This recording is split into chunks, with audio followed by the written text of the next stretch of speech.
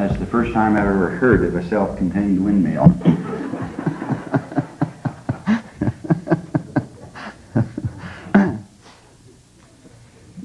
I think I feel at times like Alma, oh, that I were an angel.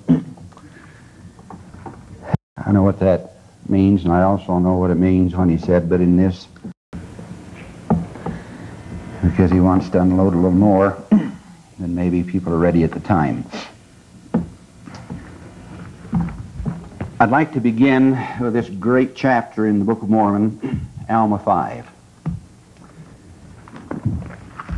It's one of the chapters that we need to read and reread and then read some more and then study. And it deals with the fundamental challenges next to the understanding of Christ and the atonement. An important doctrine to understand is the doctrine of the new birth. Deals with that at some length here in Alma chapter 5. Note, for instance, here in chapter 5, verse 49, how he begins. He says, "Now I say unto you that this is the order after which I am called. Yea, to brethren, yea, and to every one that dwelleth in to preach unto all, both old and young, both bond and free. Yea, I say unto you, the aged and also the middle-aged and the rising generation. Yea, to cry unto them that they must repent and be born again." Now we hear this doctrine among some sectarian elements, and because they don't fully understand it, they carry it too far in the wrong direction, apply it wrongly, don't understand the full picture of it, we tend to repudiate it. But that's about the same thing that happens in the Christian world with all doctrines. They read of baptism and they end up with sprinkling and pouring and dry cleaning and call it the sacred ordinance. Now we shouldn't therefore repudiate that basic doctrine. And so it is with the doctrine of rebirth. And Alma's challenged then, and he's not talking to members, non-members in this address, he's talking to members of the church. And he discusses the great spiritual awakening and the great spiritual transformation. And it wasn't just a theological filling of minds, it's a spiritual transformation which his father, Alma, was an instrument in bringing to pass with the people there at the Waters of Mormon. And now he's talking to them and to their children years later. And as he discusses that challenge to them, then comes here to verse 14, "And now behold," he says, "I ask of you, my brethren of the church." Now again, not the non-members in the community. "I ask you, my brethren of the church, have ye spiritually been born of God? Have ye received his image?" Now his image is his divine image, the divine nature, the spirit, glory, the power, the transforming truth and energy that comes through the Holy Spirit. "Have you received his image in your countenances? Have you experienced this mighty change of heart? Do you exercise faith in the redemption of him who created you? Do you look forward with an eye of faith and view this mortal body raised in immortality, this corruption, subject to death, raised in incorruption, to stand before God to be judged according to the deeds which have been done in the mortal body?" Is that the nature of our hope? That we look at ourselves in light of our present state, however sanctimonious we may consider ourselves to be, and see that our dependence is in Christ, and see the need for the mighty change, the new birth, and then view this in light of the ultimate realization of that divine process, and view then this mortal body raised to immortality, and this corrupt body that is subject to death and to aches and pains and all of that, raised in incorruption to be made a glorious body like unto the resurrected Christ. Is that our hope, see? And then as he addressed members of the church further, those probably who had this kind of experience in their lives, in verse 26 he says, "And now behold, I say unto you, my brethren, if you have experienced this mighty change of heart, and if you have felt to sing the song of redeeming love, I ask you, can you feel so now?" Is that still the situation? See? Now that's the challenge and that's the circumstance. And so I'd like to discuss with you today now the various aspects of the doctrine of the new birth. Let me begin though with a clarification. The Book of Mormon centers considerable emphasis on Christ. And yet, if you read the Book of Mormon carefully, Christ in the Book of Mormon is the revelation of the Father. And if you understand the doctrine of the Book of Mormon, then you understand that Christ was the way by which the Father came to earth. Now, I want you to ponder that one a little bit. Here you are, the man of holiness, and here are your kids down there in that fallen state. And you'd hike the worst kind and the worst way to go down and visit them, and to teach them, and to manifest your love to them, and your truth and power to them. And yet you're a resurrected celestial being, and how are you going to get there? But there is a way. Now the way then is to beget a son in the flesh. And you can do things with divine processes that you can't do with mortal processes. You beget a son in the flesh, and you center your divine nature in him.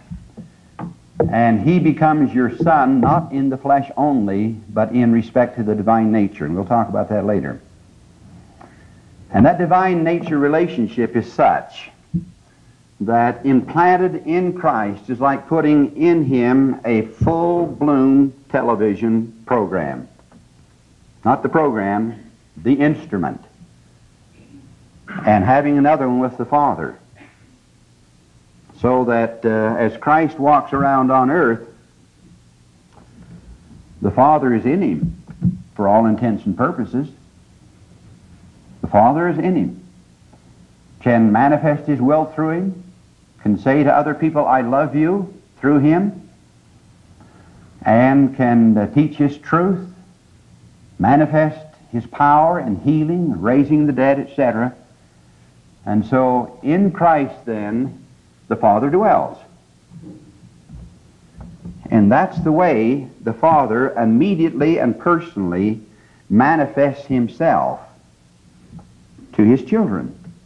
Christ came to earth not only in his own person and own right, he came to earth as the literal revelation, manifestation, and extension of the man of holiness to men on this earth.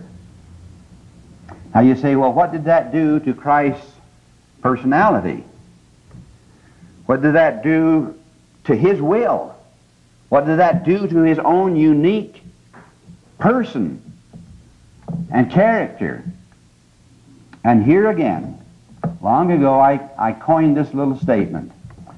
Mormonism reconciles the irreconcilable. You think something can't be done, all things are possible to those that believe. All right, let me just say a word about that. In the New Testament, one of the glorious things that Jesus did was take the whole Old Testament and reduce it down to 2 commandments. Thou shalt love the Lord thy God with all thy heart, might, mind, and strength, and the second is likened unto it, you shall love your neighbor as yourself. And then he says, upon these 2 commandments hang all the law and the prophets. Those 2 commandments are a distillation of the whole prophetic mission from Genesis to Malachi. You see that? They are a distillation, the distilling of everything down to the essence of things, right down to the substance and the very essence of what the gospel law is. Now there's another statement, and this is in the 93rd section of the Doctrine and Covenants, which does that same thing in relation to what I want to say a word about. And that statement is in verse 30 of section 93, where the Lord says this: all truth is independent in that sphere in which God has placed it, as all intelligence also, to act for itself. Otherwise, there is no existence. Now there's one we can all memorize and over again ponder. It's the distilling of the truths of eternity down to the very essence and substance of things. All truth is independent in the sphere in which God has placed it, to act for itself, as all intelligence also. Otherwise there can be no existence. Existence can't be. I can't be. You can't be. The bugs can't be. The earth can't be, unless it's on that premise. Well, now, one of the characteristics of truth is that it's independent. All truth is independent. To be independent means it stands on its own. It doesn't need support. It stands on its own. It doesn't need commentary. It just needs to be expressed. And the same is true for intelligence. You just need to express it. And if there's not some obstruction in the mind of a person, in narrowness of thought, if their hearts are open, I don't care whether you quote it from Scripture or not, if you just say it and it's true, bing, the Spirit of the Lord bears witness, it stands on its own and they know it's true. You see that? Now another characteristic about truth then is that truth cleaves to truth. As section 88 says, light cleaves to light, truth to truth, intelligence has a natural affinity to intelligence, and there's a free and open union. It results in what Emerson would call a union which is ideal in individualism. Now he knew about the ideal, but he didn't know how to get it. Joseph Smith knew how to get it. And that's the difference between Emerson and the prophet.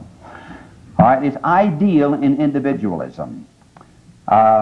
Truth stands on its own, has a natural affinity, it doesn't disrupt personality, it's independent.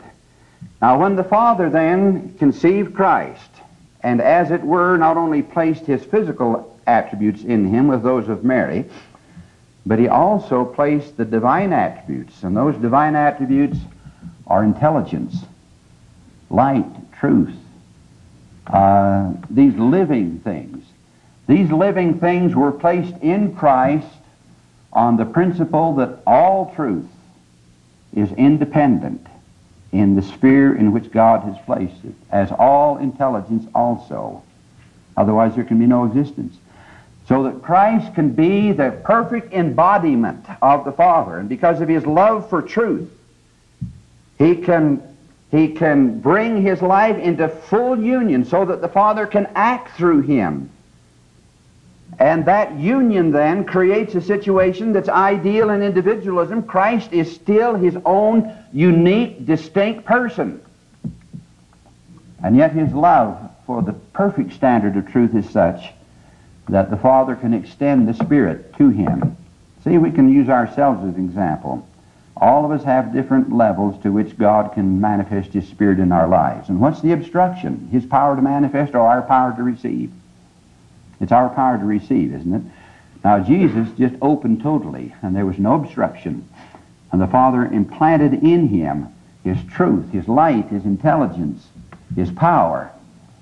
And that truth and that light and that intelligence are independent. They stand on their own. And meantime then, Jesus, on his own, assimilated, used, built, took that which the Father had, internalized it, made it his own. And did it destroy Christ's personality, his individuality? Does the Holy Spirit in your life destroy your individuality, or does it fulfill? Now the same thing was true of the Savior, see. Now the great challenge then of rebirth is to do that. And when we talk about the centrality of Christ, in no way are we repudiating the identity of the Father. We're merely recognizing his appointment, and we're merely saying how important that is to us, because when we come to God, it's through Christ. No man cometh unto the Father except by him. When you come finally up to the Brother Jared level of things and begin to knock on the celestial door and it begins to open, you will see Christ and have communion with him, and then he will take you to the Father. Now that's the way it is. You see that? That's the way it is. And in that sense then, Christ is the light and the life, but rather than setting the Father aside and put him over here, actually this is the way the Father has of coming here and manifesting himself through Christ and getting his divine attributes here and teaching us the truths of the Father. At the same time, Christ is the instrument through which that is done. And there's that close celestial union, that great rapport and that fullness of spirit that's in, and we want to get into that a little later. But it's that kind of thing. Now my challenge then is how do I come there? So that not my will is swallowed up in Christ, that I'm a non-entity, that I don't have a unique personality. Some people have the idea that when we finally all get the fullness in the celestial kingdom, every person we walk down the road and visit will be an exact duplicate of what we are. And so we just tip our hat and say, hi dupe, hi dupe, hi dupe. And that's the way it is in the celestial kingdom. Well, that's not the way it is. A man can have the fullness of the Spirit and the fullness of the glory and have his own unique and distinct personality. And a woman can do the same thing. Some people have taught the idea that a woman ought to marry a man just because he's a good man. Personally, I do not believe that. I think there's the matter of personality. I think there's the matter of compatibility of character, all aside from total devotion and commitment to the gospel. I think there are things there that add joy to the happiness and fulfillment. You see, now we're talking about in this discussion this morning how to get into this newness of life. What do we do to get in this newness of life? And I just want to say, first of all, it doesn't set aside the Father. And secondly, and some people have a lot of fear on this, it does not set aside our unique personality. In fact, it's designed to enhance and increase and fulfill and blossom out everything that's unique within us. See, my Holy Ghost is different than your Holy Ghost. Now, you may not know that, but it is. Now, the person who ministers to me and the person who ministers is the same. But my Holy Ghost is different, and let me tell you what I mean. In the spectrum of power and truth that the Holy Ghost manifests, way out here, see, some of us take portions here and portions there and kind of mix it together because we haven't got the capacity to just get the whole and assimilate all of it. And my interest is in one thing, and so the gifts of the Spirit that I have then draw from one area and over here, and the gifts of the Spirit that another person, maybe even more faithful than I would be, see, and maybe even more devoted and even more mature, then might draw from over here and put the combination together. When it ends up then, I have the power of the Holy Ghost, and the Holy Ghost in me is a different composite. It's a different composite than any other person. You can't find another man on this earth like Hyrum Andrus. It can't be done. I'm just an oddball. I am my own person, and I thank the Lord for it. And that's the same as it ought to be with you, see. And I don't ever intend to be different. It's the same. I don't ever intend to be the same. I would like to be as near like Christ as I could be. And it's my devotion day by day to walk with him and to bring my life in the kind of unity where I don't want to offend him in the least degree, and when I feel just the slight promptings of the Spirit, to check it and pull back and get back on solid ground. And to be one with him and to walk with him, and to do that on the basis that I can partake of what he has, because, boy, he's got a lot, and it's a worthwhile project. When I was home as a kid on the farm, my dad was the president of an insurance company there in Idaho Falls, and he raised us on the farm and turned a lot of the responsibilities over to us. And I learned one simple lesson from that man, that if you work with a person who's got more than you have on a cooperative basis, you can do and get a lot more out of it than by doing it on your own. The spring one year, for example, as we began the farm year, he says, "Hey, I've got to be gone a lot, and I'll tell you what I'll do. I'll feed all the pigs that you can gather together this summer. I'll fatten them out." And I was headed for agriculture. I was getting a degree in agricultural economics and so forth. But he said, I'll supply all the wheat and all the grain and all that kind of stuff. Because all you do is run the farm and I'll feed you pigs. Well, he should never have said that. He should never have said that. I just about bankrupted that guy. Because I had a whole herd of them. I mean, a whole herd of them. And I fed them, topped them out, and all of that kind of thing. See, and did a great job of it. Meantime, I did something for him too. But I found that by working with him in a cooperative basis, I could do a lot more. Now, I can do that same thing with Jesus. I can draw on his truth. He knows a lot more. I learned a long while ago that he just knows a lot more about things than I know. I got through on a few things, and boy, the guy on the other end of the thing, I found out just knew a lot more than I ever knew. In fact, what I knew and even what I know now is so trivial. Just literally so trivial in comparison that, boy, you have no reason to be egotistical. Believe me, there's just no reason to be egotistical. He knows all things, and I'm telling you, he knows all things. And I want to be his son. And I want to go through the processes of rebirth and be able to call him my father and to draw upon what he can give me as his father, as my father. That's what I want to do, see. I want that kind of a relationship with him. And then to know that you can't really do that unless you work through your bishop and your stake president, unless you get your home teaching done, unless you're the best kind of humble person and faithful person in that responsibility that the Lord has given. You just can't do that on your own. It's got to be done through the Lord's processes and through his church, see. Now, King Benjamin, for example, gave the people of his day a new name. If you read very carefully, and there's a lot more to this whole story than we'll have time to talk about today, and there's a level of things here that I would suggest that if you ponder this carefully and make it a part of your life, that it'll open up to a whole new vista and a whole new level of things that you don't yet now understand. Now, here in Mosiah 1, for example, King Benjamin is about to retire from his responsibilities as king and priest over the holy order of the Nephites. They didn't have a church at this point. They had the holy order. We want to talk about that, I think, probably tomorrow. It's on schedule, the Nephite version of the holy order. But they didn't have a church, but he's transmitting now the keys of the kingdom in the holy order, which has its center in the temple.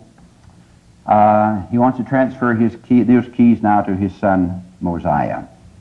And in the process now, he wants to bring his people up to a level of things, a gospel level, that they hadn't yet attained. Now, they were good people.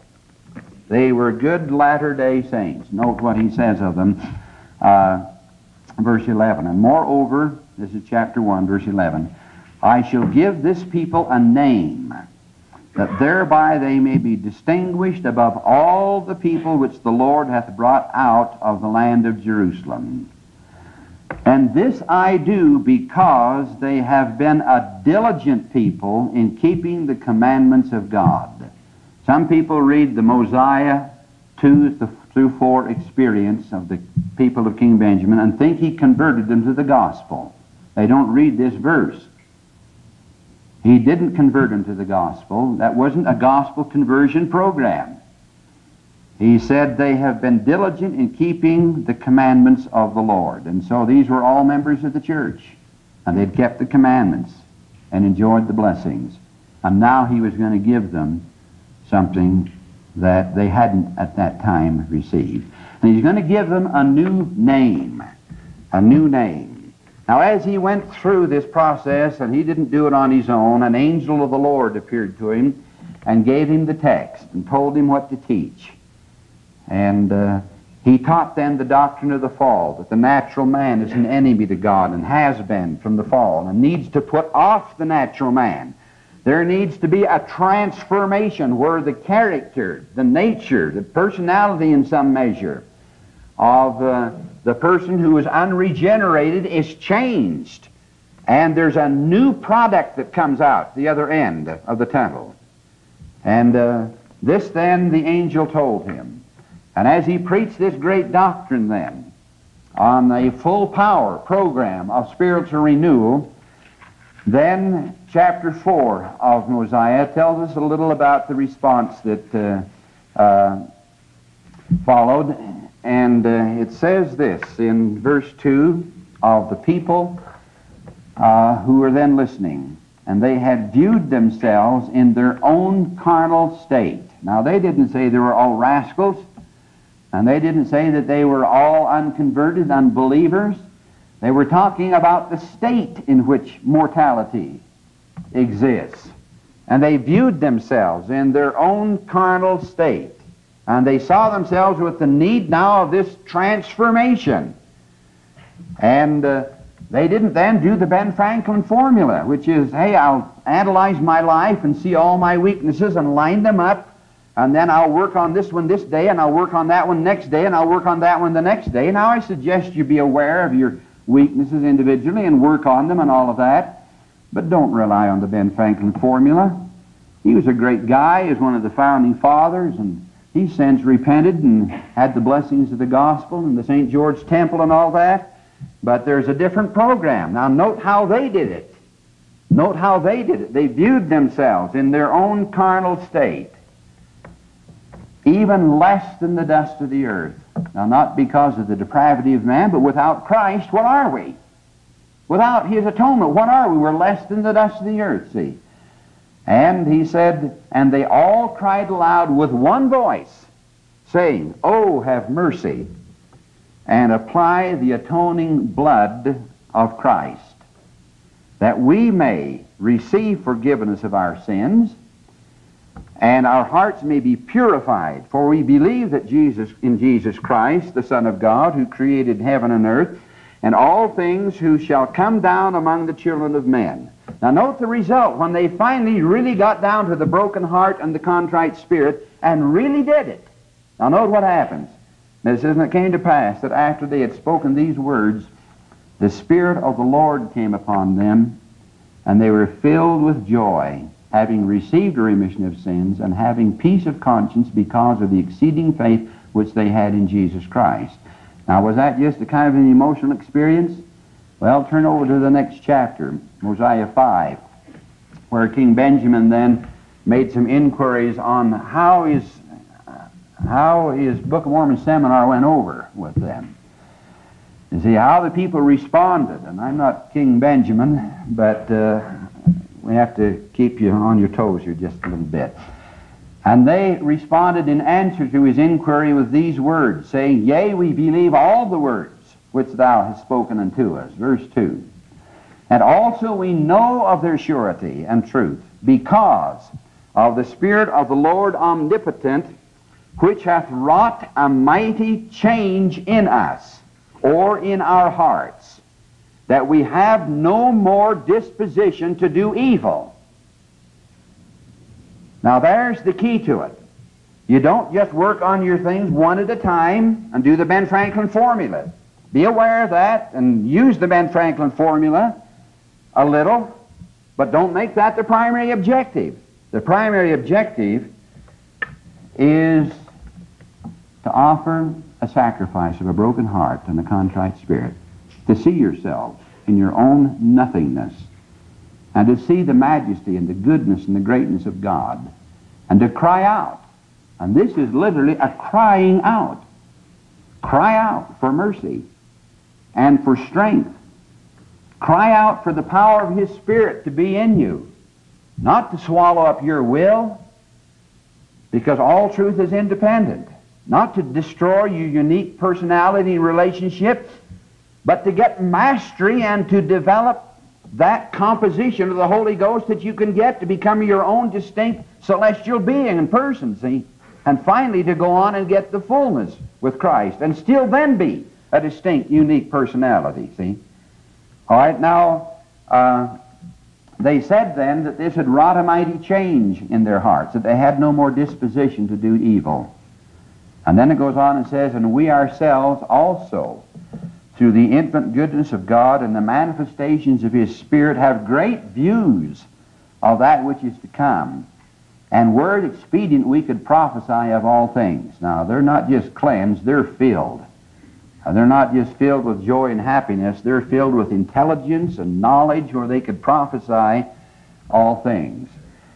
Now, what King Benjamin did is take a group of good, faithful Mormons in his day and then really unload the program of rebirth on them, because they really hadn't been born again in the fullness stature.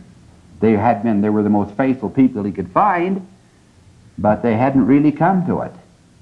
Now, we have a prophet today who's read section 84 of the Doctrine and Covenants and pondered on it for years, which says that the whole church is under condemnation. And that means all of us. And believe me, that means Hyrum Andrus as well as the rest of you. We are under condemnation. And I'm not just saying that for rhetorical purposes. I am under condemnation. I admit it. You are under condemnation. Admit it.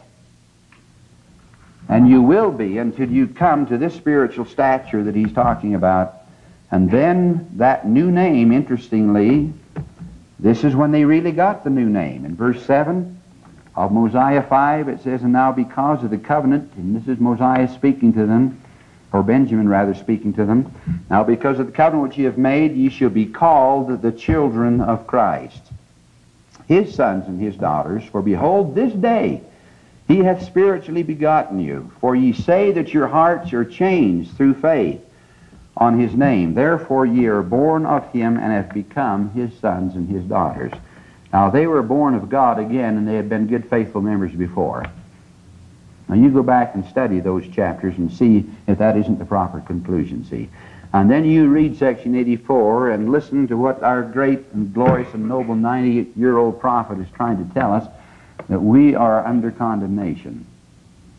And not because we're inactive necessarily, but we simply haven't come up to that full standard where the Lord can give us all that the brother Jared got. Give you another example. We sometimes read the episode of Enos, that the hunting episode that turned into something more than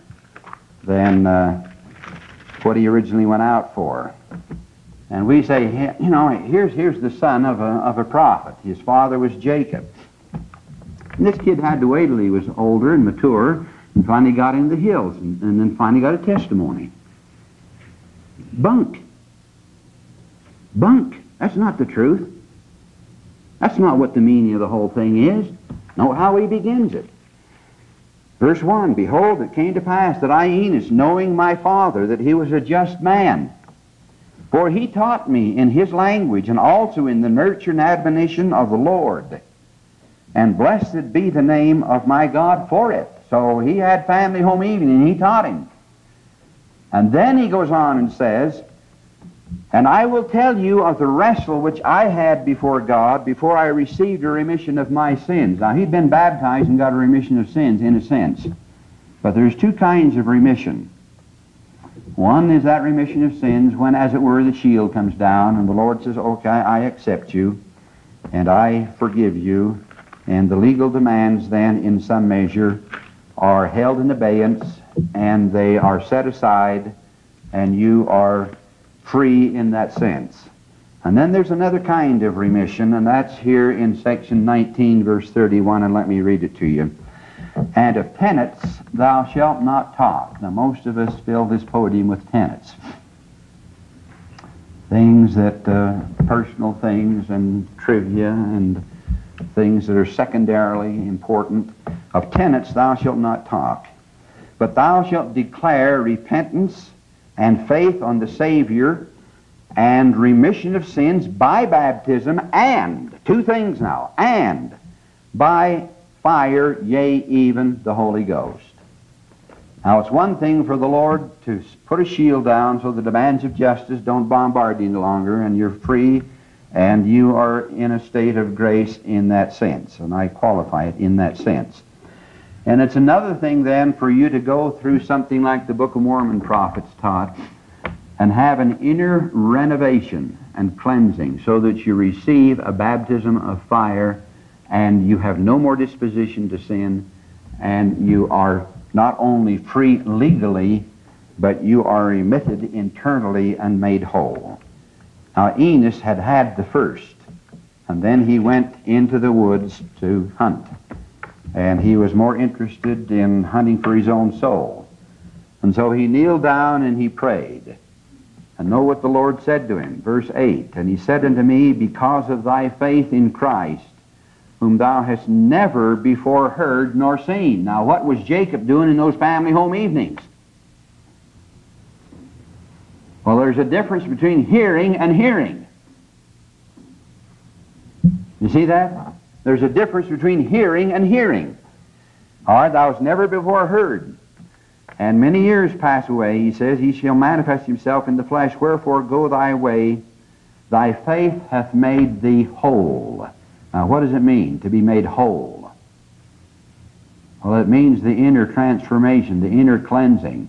It means that you're right, not just that the Lord in mercy has forgiven.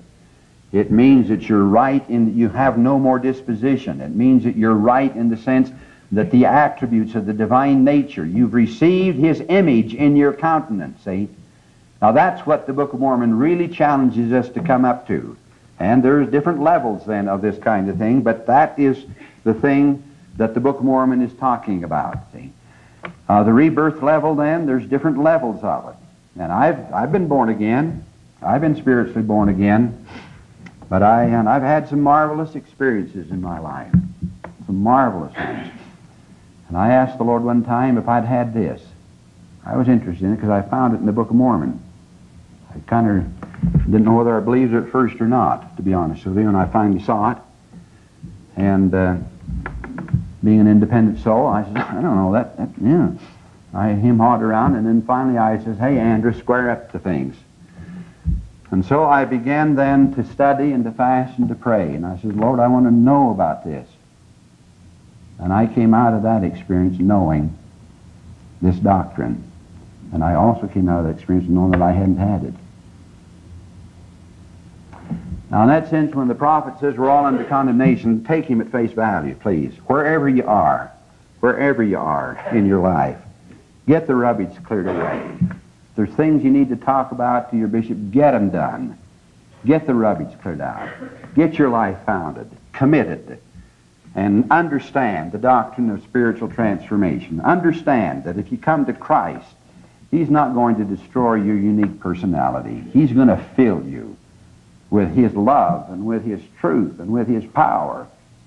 And He's going to teach you. By night, as Nephi says, the visions of night and the instructions and the powers of the Spirit, and you can get it with the spirit of enlightenment and intelligence flowing into you, and you can get it in whole words and whole sentences and whole paragraphs. And if you don't, you're not really living up to the privileges that you ought to have, see. Now that's what the Book of Mormon is talking about, see. Now, for example, Abinadi gives us some understanding of what it means to be children of Christ. And we've talked about it in Mosiah 15. I want to come back to another phase of it. In Mosiah 15, we have a commentary on Isaiah chapter 53. And Isaiah 53 is Isaiah's great prophetic biography of Christ. It starts out with those beautiful statements, "Yea, who hath believed our report? To whom is the arm of the Lord revealed? For he shall grow up before him as a tender plant and as a root out of dry ground. He hath no form nor comeliness, and when we shall see him, there is no beauty that we should desire him. He is despised, rejected of men, a man of sorrows, acquainted with grief. And we hid, as it were, our faces from him, and He was despised and we esteemed him not, and so forth, see. He goes on with that great prophetic biography of Christ. Well, it doesn't mean that Christ was a wallflower. Don't ever get yourself around that one. He wasn't the national hero in football, but he was a man among men, and people flocked to him by the powers of the Spirit that were within him. And he wasn't just the stay-at-home boy either, who never traveled more than 30 miles from Nazareth. Don't kid yourself about that. The Father revealed to him at an early day who he was, and his role as the only begotten, and that he was the creator of the earth. And he was a tremendously inquisitive person, and he was a person then who did his own thing, and who was subordinate to the Father in everything. And he got out and he saw things and understood that this is the world and this is what I created, and looked at it from that standpoint. And with that kind of an insight, then he could say, behold, the lilies of the field, they, and it goes on with that, you know, how they toil not, neither do they spin, but yet Solomon in all of his glory is not adorned such as one of these, see. He was a great lover of nature. He was a great ecologist. He was a person then who lived life to the fullest. He was not just the standard run-of-the-mill kid. He wasn't that kind of a person. And he had a great personality and a great interest. All right, now, but nevertheless, here in Mosiah 14, King Abinadi explains that the Savior was cut off. He was cut off. Here, verse 7 and 8, he says, he was oppressed and he was afflicted, yet he opened not his mouth. He is brought as a lamb to the slaughter, and as the sheep before her shears is dumb, so he openeth not his mouth. He was taken from prison and from judgment, and who shall declare his generation? For he was cut off out of the land of the living. For the transgression of thy people was he stricken. Now Christ then was cut off, for example, from fulfilling the normal full measure of physical fatherhood. And that's what Abinadi is dealing with. That's what Isaiah is dealing with. And yet, when he makes his soul an offering for sin, then that changes the whole picture. Isaiah says, who shall declare his generation? Now his generation are his kids, his family, his posterity. And he says, now he's cut off from the land, and who's going to declare his generation or his family? Now, as Abinadi treats that, then he has this to say. Let me begin with verse 8. And thus God, referring now to Christ, breaketh the bands of death, having gained the victory over death, giving the Son power to make intercession for the children of men. See, the Father and the Son in Christ, and giving Christ as the Son power to make intercession. Having ascended into heaven, having the bowels of mercy, being filled with compassion towards the children of men, standing betwixt them and justice, having broken the bands of death, taking upon himself their iniquity, their transgressions, having redeemed them and satisfied the demands of justice. And he says, now I say unto you, who shall declare his generation? And then he answers that. He says, behold, I say unto you, that when his soul has been made an offering for sin, he shall see his seed. He's going to see his children. At what time? When he's on the cross crying, my God, why hast thou forsaken me? That's when he's going to see his kids. Now that's a little late. That's a little late to begin a family. In one sense of the idea, in the physical sense. But that's the way Christ became the Father. Now he goes on and says this. And now what say ye, and who shall be his seed, his posterity, his children?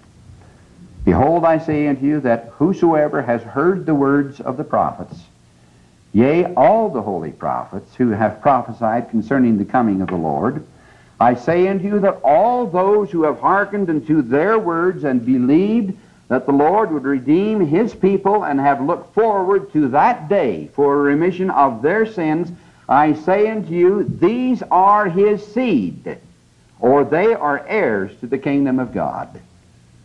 For these are they whose sins he has borne. These are they for whom he has died, to redeem them from their transgressions. And now are they not his seed? Yea, and are not the prophets, every one that has opened his mouth and prophesied, that has not fallen into transgression, I mean all the holy prophets, ever since the world began, I say unto you that they are his seed. All right, now Christ began his family when he gave his life on the cross. And that's the issue of things, see, that's the issue. He began his family when he died on the cross. Let me give you an illustration. And this ties in and relates now the doctrine of the atonement with the doctrine of the new birth. And I refer now to section 34 of the Doctrine and Covenants. Section 34 of the Doctrine and Covenants is a revelation given to a young 19-year-old boy by the name of Orson Pratt, who had just been converted by his older brother Parley P., and immediately left everything and went to Fayette, New York, to find the prophet Joseph. And when he got there, joyous now that the Lord had sent a modern-day prophet, and he knew it and had a testimony of it, he inquired of him, and the Lord then honored Orson with a revelation through this great latter-day seer. Now note how it begins. My son, Orson. All right, now here's a father and son relationship. Orson is the son. My son, Orson. Hearken and hear and behold what I, the Lord God, shall say unto you, even Jesus Christ, your Redeemer. All right, now who's speaking? Christ is speaking. What relationship is Orson Pratt to Christ? He's a son. What was he in pre-earth life? In pre-earth birth, he was a brother. But now he has become a son. And then the Savior talks about himself, and he says, I'm the light and the life of the world. And those two words, light and life, are very important. I am the light and the life of the world. A light which shineth in darkness, and the darkness comprehendeth it not. And then he talks about his atonement and why. He says, whoso loved the world, that he gave his own life, as would believe, might become the sons of God. Wherefore, Orson, you are my son. You see that? Now there's a symbolism there. A woman, for example, goes through travail, descends, as it were, into the realms of spiritual and mortal darkness and pain and anguish and sorrow and despair many times, and even to the point of giving life right down to the portals of death. And this she does in order to bring forth life. And our Father honors her because he says, every baby to which you give birth, I will give to you. It's yours. And if you're faithful in the divine plan, you can have that baby with you in eternity as a part of your eternal family. Now, similarly, our Father in heaven did the same thing for us in relation, for Christ in relation to us. He sent his spirit children to this world under the power of the fall. And under the power of the fall, things are canceled out. First of all, the natural man is an enemy to God. And that's not a son. You strain and you sever those intimate, close father-son relationships when the son becomes an enemy. And then besides that, as Jacob says, if you were to die, there'd be no resurrection. And then if your spirit goes to the spirit world, you'd deteriorate spiritually and morally, so that you finally end up having no more desires for righteousness than Lucifer himself. And you would be a devil and the angel of a devil for eternity. Now that's what happens with that first relationship. And the Father knew that. And so everlasting covenant was made. And in that everlasting covenant, then, the Father plants himself in the conception process of Christ so that he is in Christ. And he manifests himself through Christ. And Christ becomes the perfect revelation and manifestation of the Father to us. And it's not that the Father's way back over there somewhere. The closest place to the Father when Jesus was walking around on earth was right here, in him. You see that? And it was the Father, and he makes manifest himself in that sense, see. But then, in that relationship, then, with those powers of deity within him, that life within him, Christ made the atonement, paid the debt, went through Gethsemane, descended below all things, did something like a woman does in travail of birth, see, gave his life, went down to the bottom, as it were. And then the Father says to him, okay, now every one that you bring through the processes of rebirth, I'll give to you. And so in John chapter 17, Jesus, speaking of his disciples, says, thine they were, but thou gavest them to me. See, thine they were, but thou gavest them to me. And here we have a case then with Orson Pratt. He's the son of Christ. And why did Christ make the atonement? He says, I did so that as many as would believe might become the sons of God. Wherefore, Orson, you are my son. Now, can you see that relationship? That doesn't disrupt the relationship to the Father, but it expands it, and we need to see it in that particular sense. Now, when Abinadi talked about rebirth and becoming the seed or the posterity of Christ, he focused what he said primarily in what we call the preparatory gospel. They were the sons of Christ in that he forgave them of their sins. These are they for whose sins he has borne. You see that? And that relationship then goes beyond, though, and this is the point I would like to have you see. It goes beyond mere forgiveness of sins. It goes beyond the preparatory to the gospel to the everlasting gospel. Now, there's a difference. The preparatory gospel is a temporary thing. It's to prepare for something that is eternal. And it centers then in repentance and baptism. And this in association with faith in Christ. And it's administered then through the preaching of repentance and of baptism and the administration of the ordinance of baptism.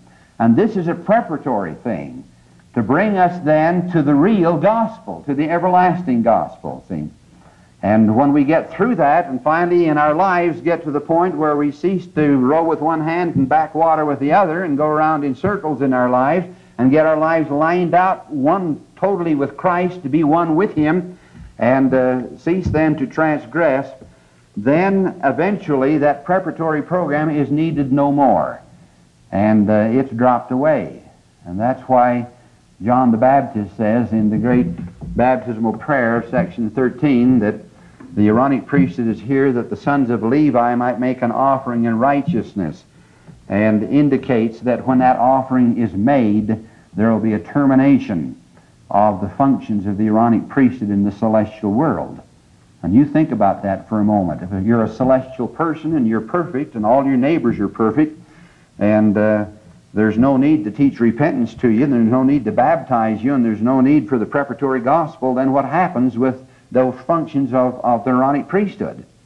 So you've made the sacrifice, and in that sense then there's a termination. Now the everlasting gospel is just exactly that. It's everlasting. And you never do get to the end. You never get to the end. Let me turn, for example, to Ether chapter 3, verse 14, where the brother Jared now is talking with the Lord.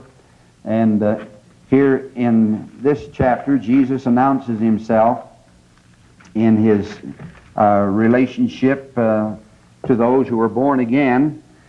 In verse 14 he says, Behold, I am he who was prepared from the foundation of the world to redeem my people. Behold, I am Jesus Christ.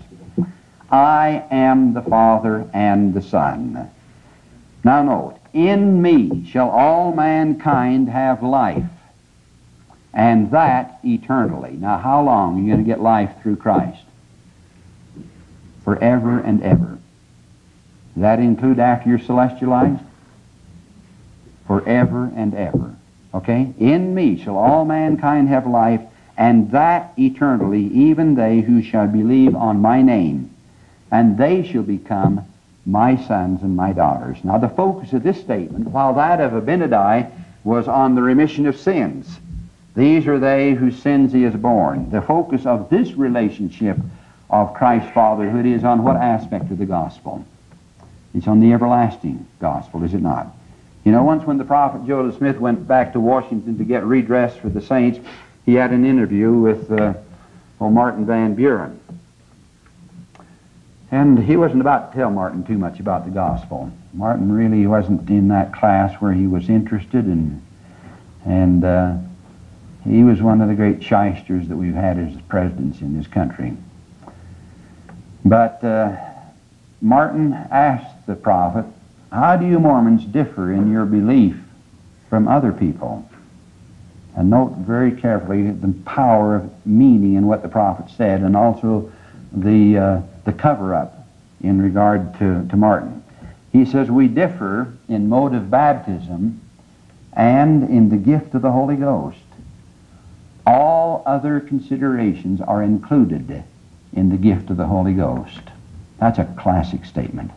It didn't mean a thing to the guy. It didn't mean a thing to him. He got an answer. He didn't know what he got. Joseph gave him one of the classic statements of this dispensation. We differ in mode of baptism and in the gift of the Holy Ghost. All other things are included in, considered as being part of the gift of the Holy Ghost, see? The baptism is the preparatory gospel. The everlasting gospel is the power of the Holy Spirit, and all the truth and the light and the ordinances that open up greater spiritual power and that lead then to fullness of celestial glory and exaltation and power, see? And that program never ceases. That program never ceases. You say, "Oh, I wish I knew as much as someone else about the gospel, and I'd be satisfied." Just as soon as you got satisfied, you'd be damned. There just is no end to it. Believe me, there is no end. I get an ego problem, have had at least. Oh, you kind of get, well, hey, you know, I got it pretty well, and I'm getting along, and I think I've got this thing mastered. Then I get down and get humble a little bit, and the Lord opens up a whole other vista of things, and I finally come down and say, "Lord, you know, I just don't know anything. Just let me be with you and let me learn," see? And that kind of thing. You just never get to the end. And then keep in mind that the pursuit of happiness is also the happiness of pursuit. Wherever you are, the Spirit of revelation makes you just as happy as though you were with the prophet or the brethren or so forth. It just fills you. Okay. Within this plan of life, and I'm going to have to use the blackboard over here, but within this plan of life, there are 3 stages of human existence. Well, I'd like to come over and use this in order to get the idea out. There's 3 stages of life. There's that kind of life that we call spirit life. Now, spirit life, then, is the life that you had 100 years ago. It's the life that's associated with the spirit body. The things you could do as a spirit. The kinds of powers that you could manifest. The emotions you could feel. The relationships that you could become involved in. And believe me, there was a lot more in that sphere of life than most of us think. We kind of have a celluloid view of the first estate. There's just a lot more than what we think. But there is such a thing called spirit life. Now let's talk about genealogy. Let's put Christ over here and deal with his relationship now in Father, in spirit. Well, the answer is that person that we designate by the name title Elohim. Okay? Now let's get us over here, or we'll just put the generic term man, man's father in pre-earth life. And again, we go back to that same thing. It goes back to a father in heaven, an exalted couple who beget spirit children in the eternal covenant of marriage, right? All right, now that's our first estate, and there you have a relationship in some sense with Christ, in the sense that we get spirit bodies from God, and he did too. Now, sometimes we think that puts us on an equality plane there, and that is not the case. It's what I call the mixing principle. The mixing principle is this, that God can't mix any more truth in my soul than I have substance to receive. I have to have something there to which it can adhere, to which it can stick, can I put it that way? And to which it can be integrated. And if he gives me more than that, it's like pouring water on a duck's back. It runs off, and I even become condemned. And he becomes condemned because he gives me more than can stick, you see. That's the first time I've ever heard of a self-contained windmill.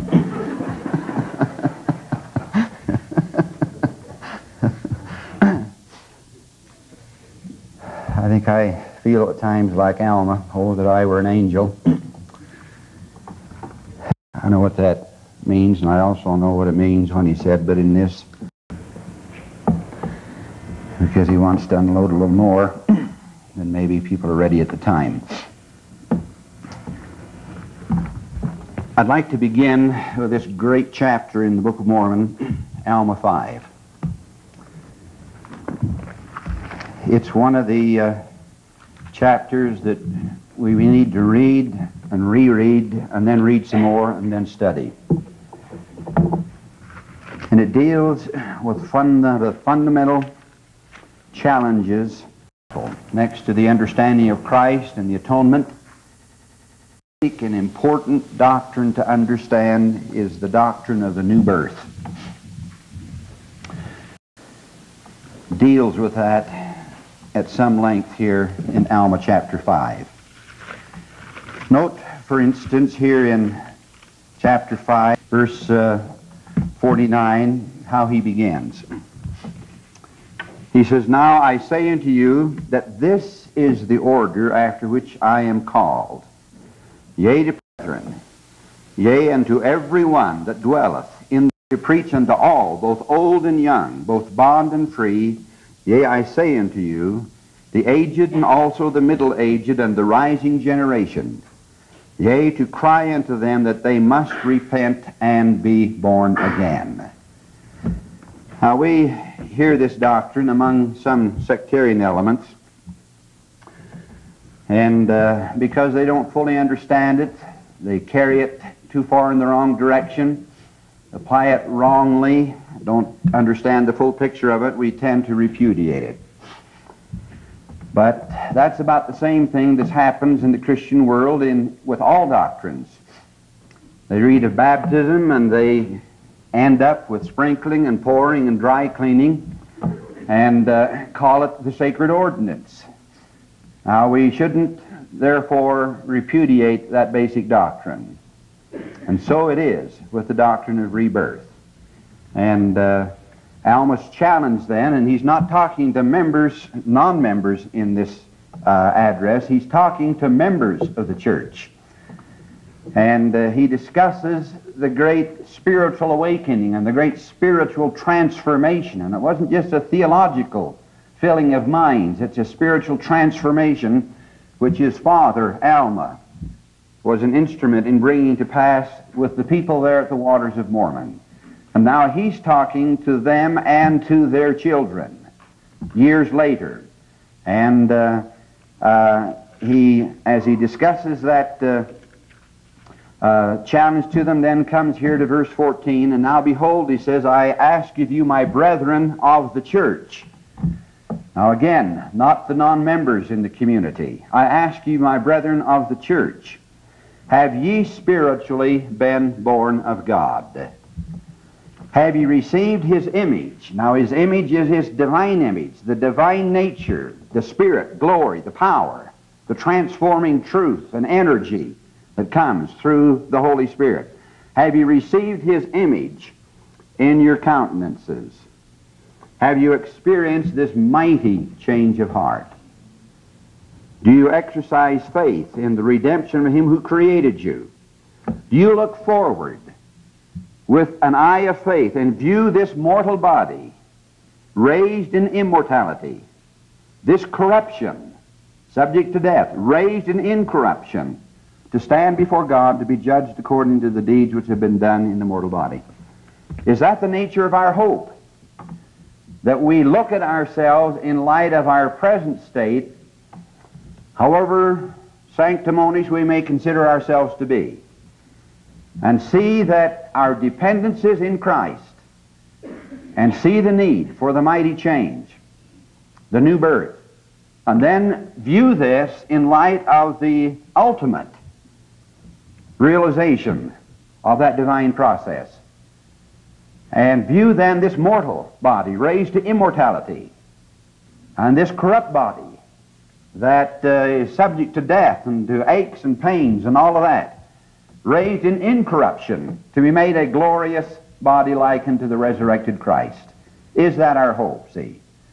And then as he addressed members of the church further, those probably who had this kind of experience in their lives, in verse 26 he says, "And now behold, I say unto you, my brethren, if you have experienced this mighty change of heart, and if you have felt to sing the song of redeeming love, I ask you, can you feel so now?" Is that still the situation? See? Now that's the challenge and that's the circumstance. And so I'd like to discuss with you today now the various aspects of the doctrine of the new birth. Let me begin though with a clarification. The Book of Mormon centers considerable emphasis on Christ. And yet, if you read the Book of Mormon carefully, Christ in the Book of Mormon is the revelation of the Father. And if you understand the doctrine of the Book of Mormon, then you understand that Christ was the way by which the Father came to earth.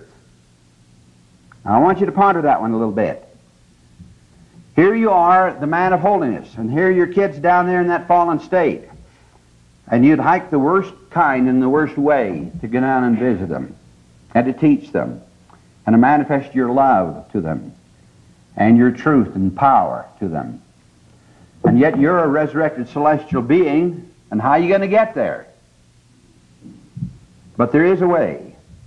Now the way then is to beget a son in the flesh. And you can do things with divine processes that you can't do with mortal processes. You beget a son in the flesh, and you center your divine nature in him, and he becomes your son not in the flesh only, but in respect to the divine nature, and we'll talk about that later. And that divine nature relationship is such that implanted in Christ is like putting in him a full-bloom television program. Not the program, the instrument. And having another one with the Father. So that as Christ walks around on earth, the Father is in him for all intents and purposes. The Father is in him. Can manifest his will through him. Can say to other people, I love you, through him. And can teach his truth. Manifest his power in healing, raising the dead, etc. And so in Christ then, the Father dwells.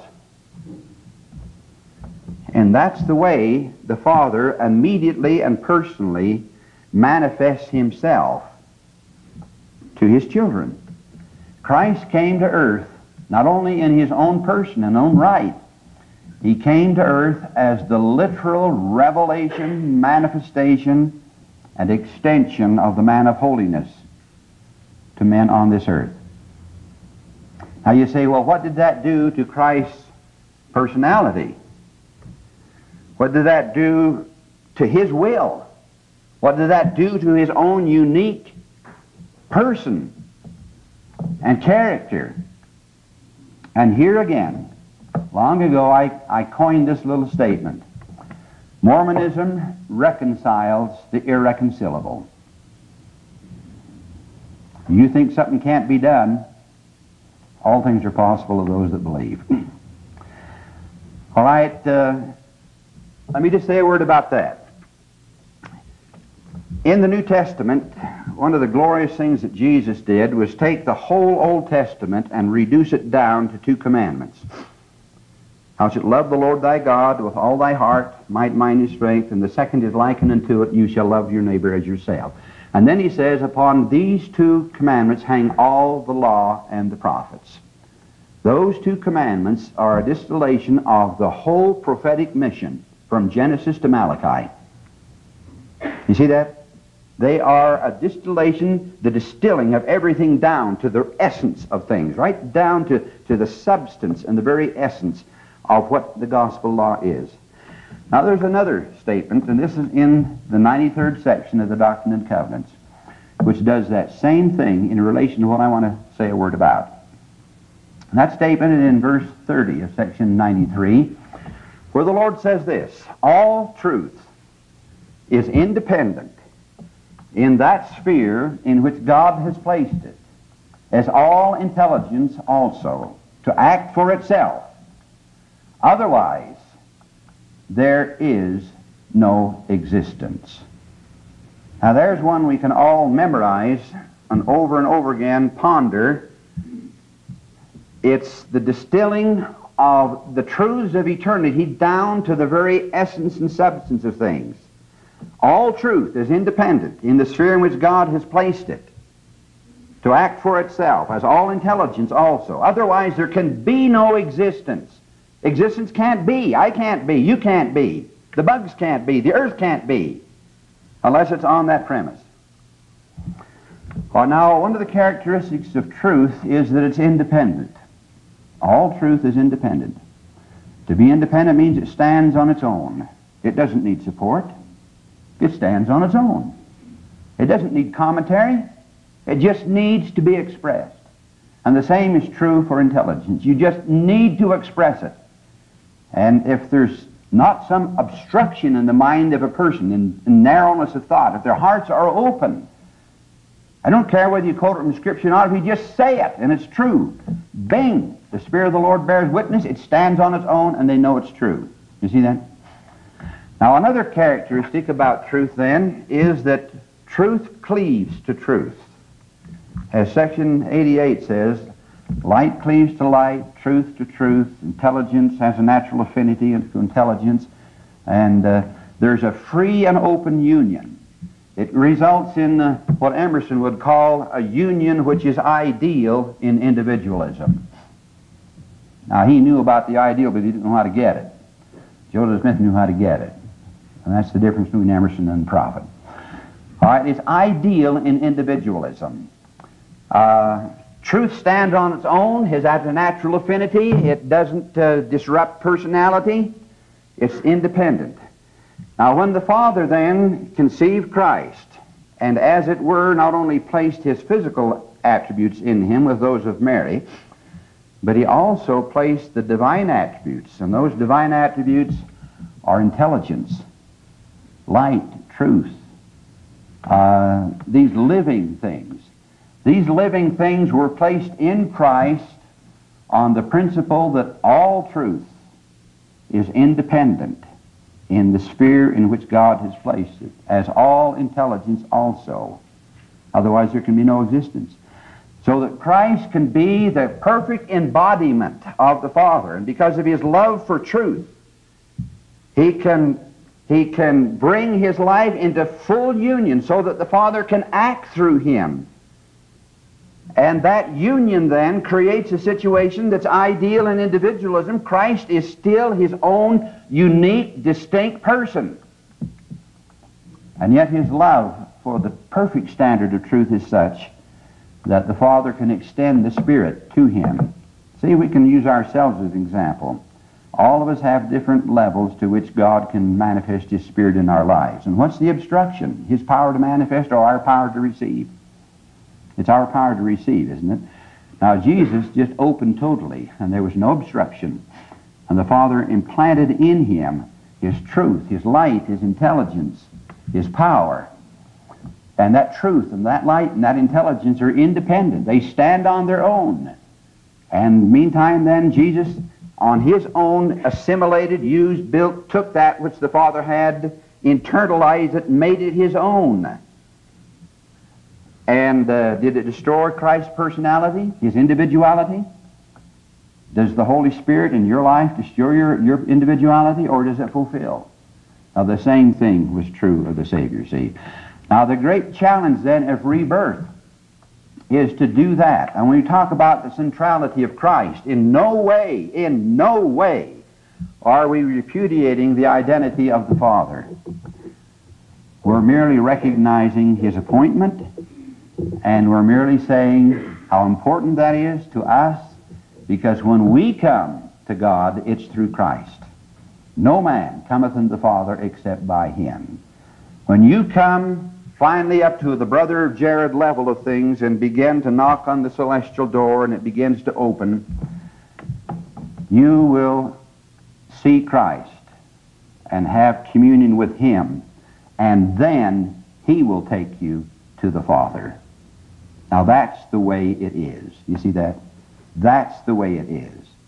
And in that sense then, Christ is the light and the life, but rather than setting the Father aside and put him over here, actually this is the way the Father has of coming here and manifesting himself through Christ and getting his divine attributes here and teaching us the truths of the Father.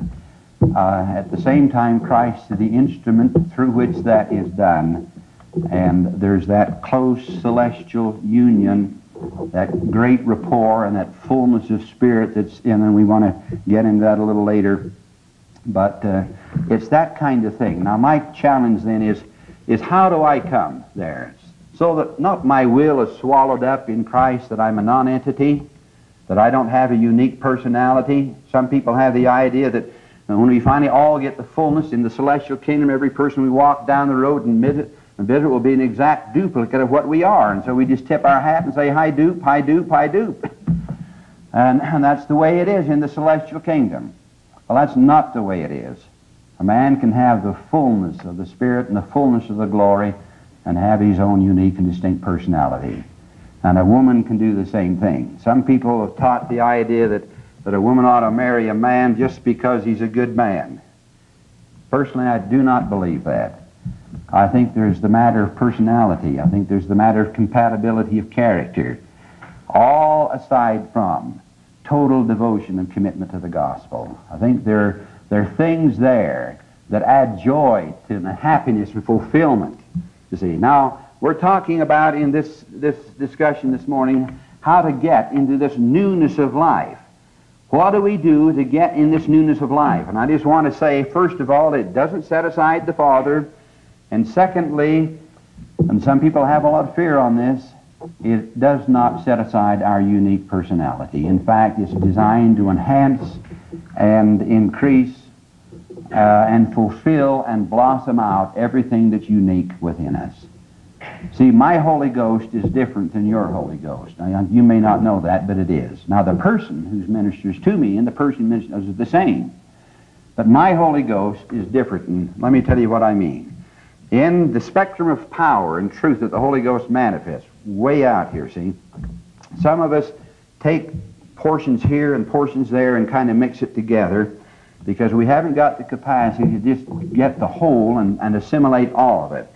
And my interest is in one thing, and so the gifts of the Spirit that I have then draw from one area and over here, and the gifts of the Spirit that another person, maybe even more faithful than I would be, see, and maybe even more devoted and even more mature, then might draw from over here and put the combination together. When it ends up then, I have the power of the Holy Ghost, and the Holy Ghost in me is a different composite. It's a different composite than any other person. You can't find another man on this earth like Hyrum Andrus. It can't be done. I'm just an oddball. I am my own person, and I thank the Lord for it. And that's the same as it ought to be with you, see. And I don't ever intend to be different. It's the same. I don't ever intend to be the same. I would like to be as near like Christ as I could be. And it's my devotion day by day to walk with Him and to bring my life in the kind of unity where I don't want to offend him in the least degree, and when I feel just the slight promptings of the Spirit, to check it and pull back and get back on solid ground. And to be one with him and to walk with him, and to do that on the basis that I can partake of what he has, because, boy, he's got a lot, and it's a worthwhile project. When I was home as a kid on the farm, my dad was the president of an insurance company there in Idaho Falls, and he raised us on the farm and turned a lot of the responsibilities over to us. And I learned one simple lesson from that man, that if you work with a person who's got more than you have on a cooperative basis, you can do and get a lot more out of it than by doing it on your own. The spring one year, for example, as we began the farm year, he says, "Hey, I've got to be gone a lot, and I'll tell you what I'll do. I'll feed all the pigs that you can gather together this summer. I'll fatten them out." And I was headed for agriculture. I was getting a degree in agricultural economics and so forth. But he said, I'll supply all the wheat and all the grain and all that kind of stuff. Because all you do is run the farm, and I'll feed your pigs. Well, you should never have said that. He should never have said that. I just about bankrupted that guy. Because I had a whole herd of them. I mean, a whole herd of them. And I fed them top to mouth and all of that kind of thing. See, and did a great job of it. Meantime, I did something for him too. But I found that by working with him in a cooperative basis, I could do a lot more. Now, I can do that same thing with Jesus. I can draw on his truth. He knows a lot more. I learned a long while ago that he just knows a lot more about things than I know. I got through on a few things, and boy, the guy on the other end of the thing, I found out just knew a lot more than I ever knew. In fact, what I knew and even what I know now is so trivial, just literally so trivial in comparison that, boy, you have no reason to be egotistical. Believe me, there's just no reason to be egotistical. He knows all things, and I'm telling you, he knows all things. And I want to be his son. And I want to go through the processes of rebirth and be able to call him my father and to draw upon what he can give me as his father, as my father. That's what I want to do, see. I want that kind of a relationship with him. And then to know that you can't really do that unless you work through your bishop and your stake president, unless you get your home teaching done, unless you're the best kind of humble person and faithful person in that responsibility that the Lord has given. You just can't do that on your own. It's got to be done through the Lord's processes and through his church, see. Now, King Benjamin, for example, gave the people of his day a new name. If you read very carefully, and there's a lot more to this whole story than we'll have time to talk about today. And there's a level of things here that I would suggest that if you ponder this carefully and make it a part of your life, that it'll open up to a whole new vista and a whole new level of things that you don't yet now understand. Now, here in Mosiah 1, for example, King Benjamin is about to retire from his responsibilities as king and priest over the holy order of the Nephites. They didn't have a church at this point. They had the holy order. We want to talk about that, I think, probably tomorrow. It's unscheduled, the Nephite version of the holy order. But they didn't have a church, but he's transmitting now the keys of the kingdom in the holy order, which has its center in the temple. He wants to transfer those keys now to his son Mosiah. And in the process now, he wants to bring his people up to a level of things, a gospel level, that they hadn't yet attained. Now, they were good people. They were good latter-day saints. Note what he says of them, verse 11. And moreover, this is chapter 1, verse 11, I shall give this people a name, that thereby they may be distinguished above all the people which the Lord hath brought out of the land of Jerusalem. And this I do because they have been a diligent people in keeping the commandments of God. Some people read the Mosiah 2-4 experience of the people of King Benjamin and think he converted them to the gospel. They don't read this verse. He didn't convert them to the gospel. That wasn't a gospel conversion program. He said they have been diligent in keeping the commandments of the Lord. And so these were all members of the church. And they'd kept the commandments and enjoyed the blessings. And now he was going to give them something that they hadn't at that time received. And he's going to give them a new name. A new name. Now as he went through this process, and he didn't do it on his own, an angel of the Lord appeared to him and gave him the text and told him what to teach. And he taught them the doctrine of the fall, that the natural man is an enemy to God and has been from the fall and needs to put off the natural man. There needs to be a transformation where the character, the nature, the personality in some measure of the person who is unregenerated is changed. And there's a new product that comes out the other end of the tunnel. And this then the angel told him. And as he preached this great doctrine then, on a full power program of spiritual renewal, then chapter 4 of Mosiah tells us a little about the response that followed. And it says this in verse 2 of the people who were then listening. And they had viewed themselves in their own carnal state. Now they didn't say they were all rascals. And they didn't say that they were all unconverted unbelievers. They were talking about the state in which mortality exists. And they viewed themselves in their own carnal state. And they saw themselves with the need now of this transformation. And they didn't then do the Ben Franklin formula, which is, hey, I'll analyze my life and see all my weaknesses and line them up. And then I'll work on this one this day, and I'll work on that one next day, and I'll work on that one the next day. Now I suggest you be aware of your weaknesses individually and work on them and all of that. But don't rely on the Ben Franklin formula. He was a great guy. He was one of the founding fathers, and he's since repented and had the blessings of the gospel and the St. George Temple and all that. But there's a different program. Now note how they did it. Note how they did it. They viewed themselves in their own carnal state, even less than the dust of the earth. Now, not because of the depravity of man, but without Christ, what are we? Without his atonement, what are we? We're less than the dust of the earth, see. And he said, and they all cried aloud with one voice, saying, Oh, have mercy, and apply the atoning blood of Christ, that we may receive forgiveness of our sins, and our hearts may be purified. For we believe that in Jesus Christ, the Son of God, who created heaven and earth, and all things, who shall come down among the children of men.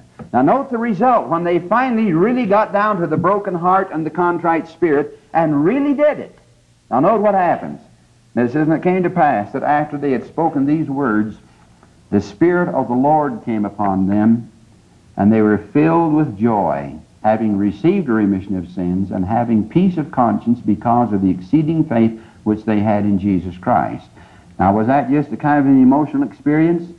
Well, turn over to the next chapter, Mosiah 5, where King Benjamin then made some inquiries on how his Book of Mormon seminar went over with them. You see, how the people responded. And I'm not King Benjamin, but we have to keep you on your toes here just a little bit. And they responded in answer to his inquiry with these words, saying, Yea, we believe all the words which thou hast spoken unto us. Verse 2. And also we know of their surety and truth, because of the Spirit of the Lord omnipotent, which hath wrought a mighty change in us, or in our hearts, that we have no more disposition to do evil. Now there's the key to it. You don't just work on your things one at a time and do the Ben Franklin formula. Be aware of that and use the Ben Franklin formula a little, but don't make that the primary objective. The primary objective is to offer a sacrifice of a broken heart and a contrite spirit, to see yourselves in your own nothingness, and to see the majesty and the goodness and the greatness of God, and to cry out. And this is literally a crying out. Cry out for mercy and for strength. Cry out for the power of His Spirit to be in you, not to swallow up your will, because all truth is independent, not to destroy your unique personality and relationship, but to get mastery and to develop that composition of the Holy Ghost that you can get to become your own distinct celestial being and person, see? And finally to go on and get the fullness with Christ and still then be a distinct, unique personality, see? All right, now, they said then that this had wrought a mighty change in their hearts, that they had no more disposition to do evil. And then it goes on and says, and we ourselves also, through the infinite goodness of God and the manifestations of His Spirit, have great views of that which is to come. And were it expedient, we could prophesy of all things. Now, they're not just cleansed, they're filled. They're not just filled with joy and happiness, they're filled with intelligence and knowledge where they could prophesy all things. Now, what King Benjamin did is take a group of good, faithful Mormons in his day and then really unload the program of rebirth on them, because they really hadn't been born again in the full stature. They were the most faithful people he could find, but they hadn't really come to it. Now, we have a prophet today who's read section 84 of the Doctrine and Covenants and pondered on it for years, which says that the whole church is under condemnation. And that means all of us. And believe me, that means Hyrum Andrus as well as the rest of you. We are under condemnation. And I'm not just saying that for rhetorical purposes. I am under condemnation. I admit it. You are under condemnation. Admit it. And you will be until you come to this spiritual stature that he's talking about. And then that new name, interestingly, this is when they really got the new name. In verse 7 of Mosiah 5, it says, and now because of the covenant, and this is Mosiah speaking to them, or Benjamin rather speaking to them, now because of the covenant which ye have made, ye shall be called the children of Christ, His sons and His daughters. For behold, this day He hath spiritually begotten you. For ye say that your hearts are changed through faith on His name. Therefore ye are born of Him and have become His sons and His daughters. Now they were born of God again, and they had been good, faithful members before. Now you go back and study those chapters and see if that isn't the proper conclusion, see.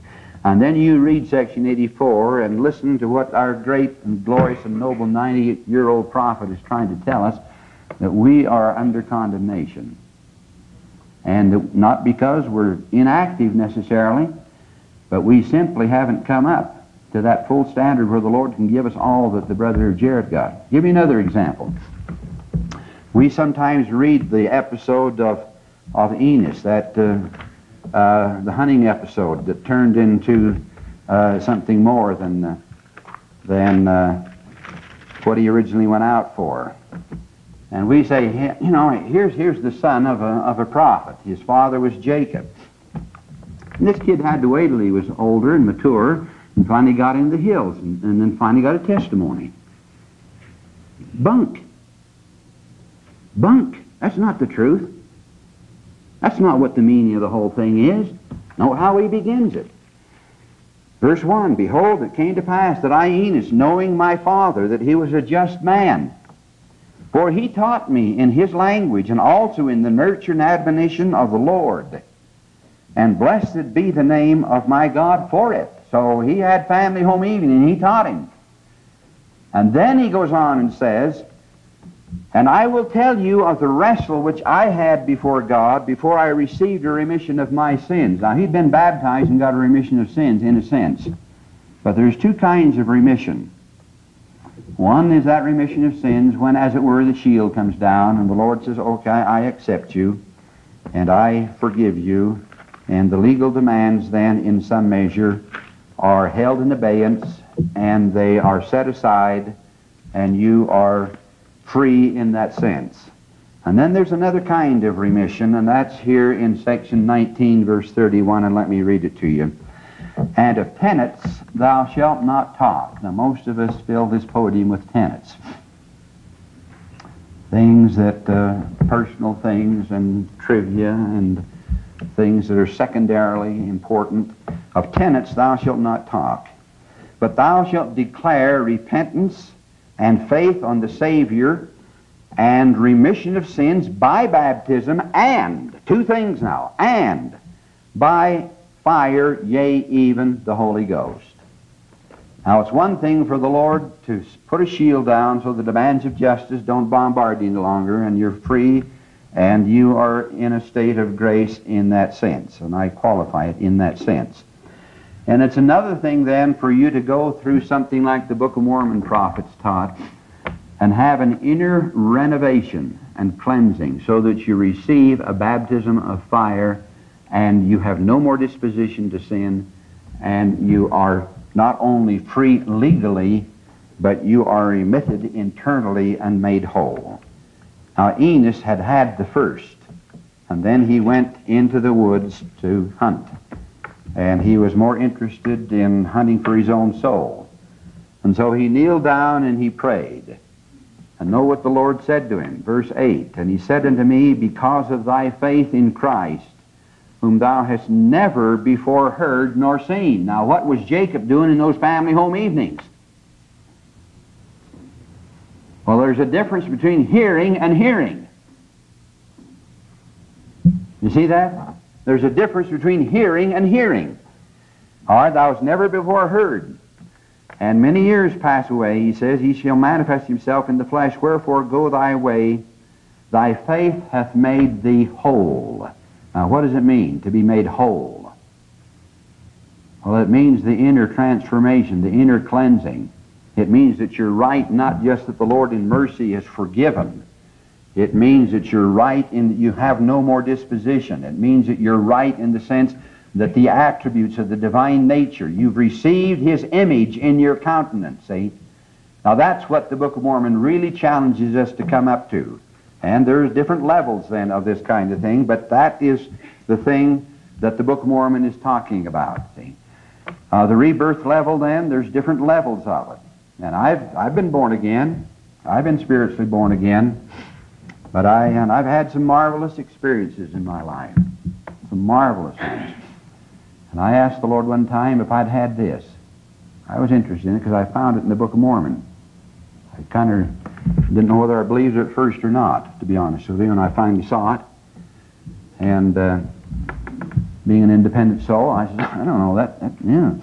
I hem-hawed around, and then finally I says, hey, Andrus, square up to things. And so I began then to study and to fast and to pray. And I said, Lord, I want to know about this. And I came out of that experience knowing this doctrine. And I also came out of that experience knowing that I hadn't had it. Now in that sense, when the prophet says we're all under condemnation, take him at face value, please. Wherever you are in your life, get the rubbish cleared away. If there's things you need to talk about to your bishop, get them done. Get the rubbish cleared out. Get your life founded, committed, and understand the doctrine of spiritual transformation. Understand that if you come to Christ, He's not going to destroy your unique personality. He's going to fill you with His love and with His truth and with His power. And He's going to teach you. By night, as Nephi says, the visions of night and the instructions and the powers of the Spirit, and you can get it with the spirit of enlightenment and intelligence flowing into you, and you can get it in whole words and whole sentences and whole paragraphs. And if you don't, you're not really living up to the privileges that you ought to have, see. Now that's what the Book of Mormon is talking about, see. Now, for example, Abinadi gives us some understanding of what it means to be children of Christ. And we've talked about it in Mosiah 15. I want to come back to another phase of it. In Mosiah 15, we have a commentary on Isaiah chapter 53. And Isaiah 53 is Isaiah's great prophetic biography of Christ. It starts out with those beautiful statements, Yea, who hath believed our report? To whom is the arm of the Lord revealed? For he shall grow up before him as a tender plant, and as a root out of dry ground. He hath no form nor comeliness, and when we shall see him, there is no beauty that we should desire him. He is despised, rejected of men, a man of sorrows, acquainted with grief. And we hid, as it were, our faces from him, and he was despised, and we esteemed him not, and so forth. See, he goes on with that great prophetic biography of Christ. Well, it doesn't mean that Christ was a wallflower. Don't ever get yourself around that one. He wasn't the national hero in football, but he was a man among men, and people flocked to him by the powers of the Spirit that were within him. And he wasn't just the stay-at-home boy either, who never traveled more than 30 miles from Nazareth. Don't kid yourself about that. The Father revealed to him at an early day who he was, and his role as the only begotten, and that he was the creator of the earth. And he was a tremendously inquisitive person, and he was a person then who did his own thing, and who was subordinate to the Father in everything. And he got out and he saw things and understood that this is the world and this is what I created, and looked at it from that standpoint. And with that kind of an insight, then he could say, behold the lilies of the field, they, and it goes on with that, you know, how they toil not, neither do they spin, but yet Solomon in all of his glory is not adorned such as one of these. See, he was a great lover of nature. He was a great ecologist. He was a person then who lived life to the fullest. He was not just the standard run-of-the-mill kid. He wasn't that kind of a person. And he had a great personality and a great interest. All right, now, but nevertheless, here in Mosiah 14, King Abinadi explains that the Savior was cut off. He was cut off.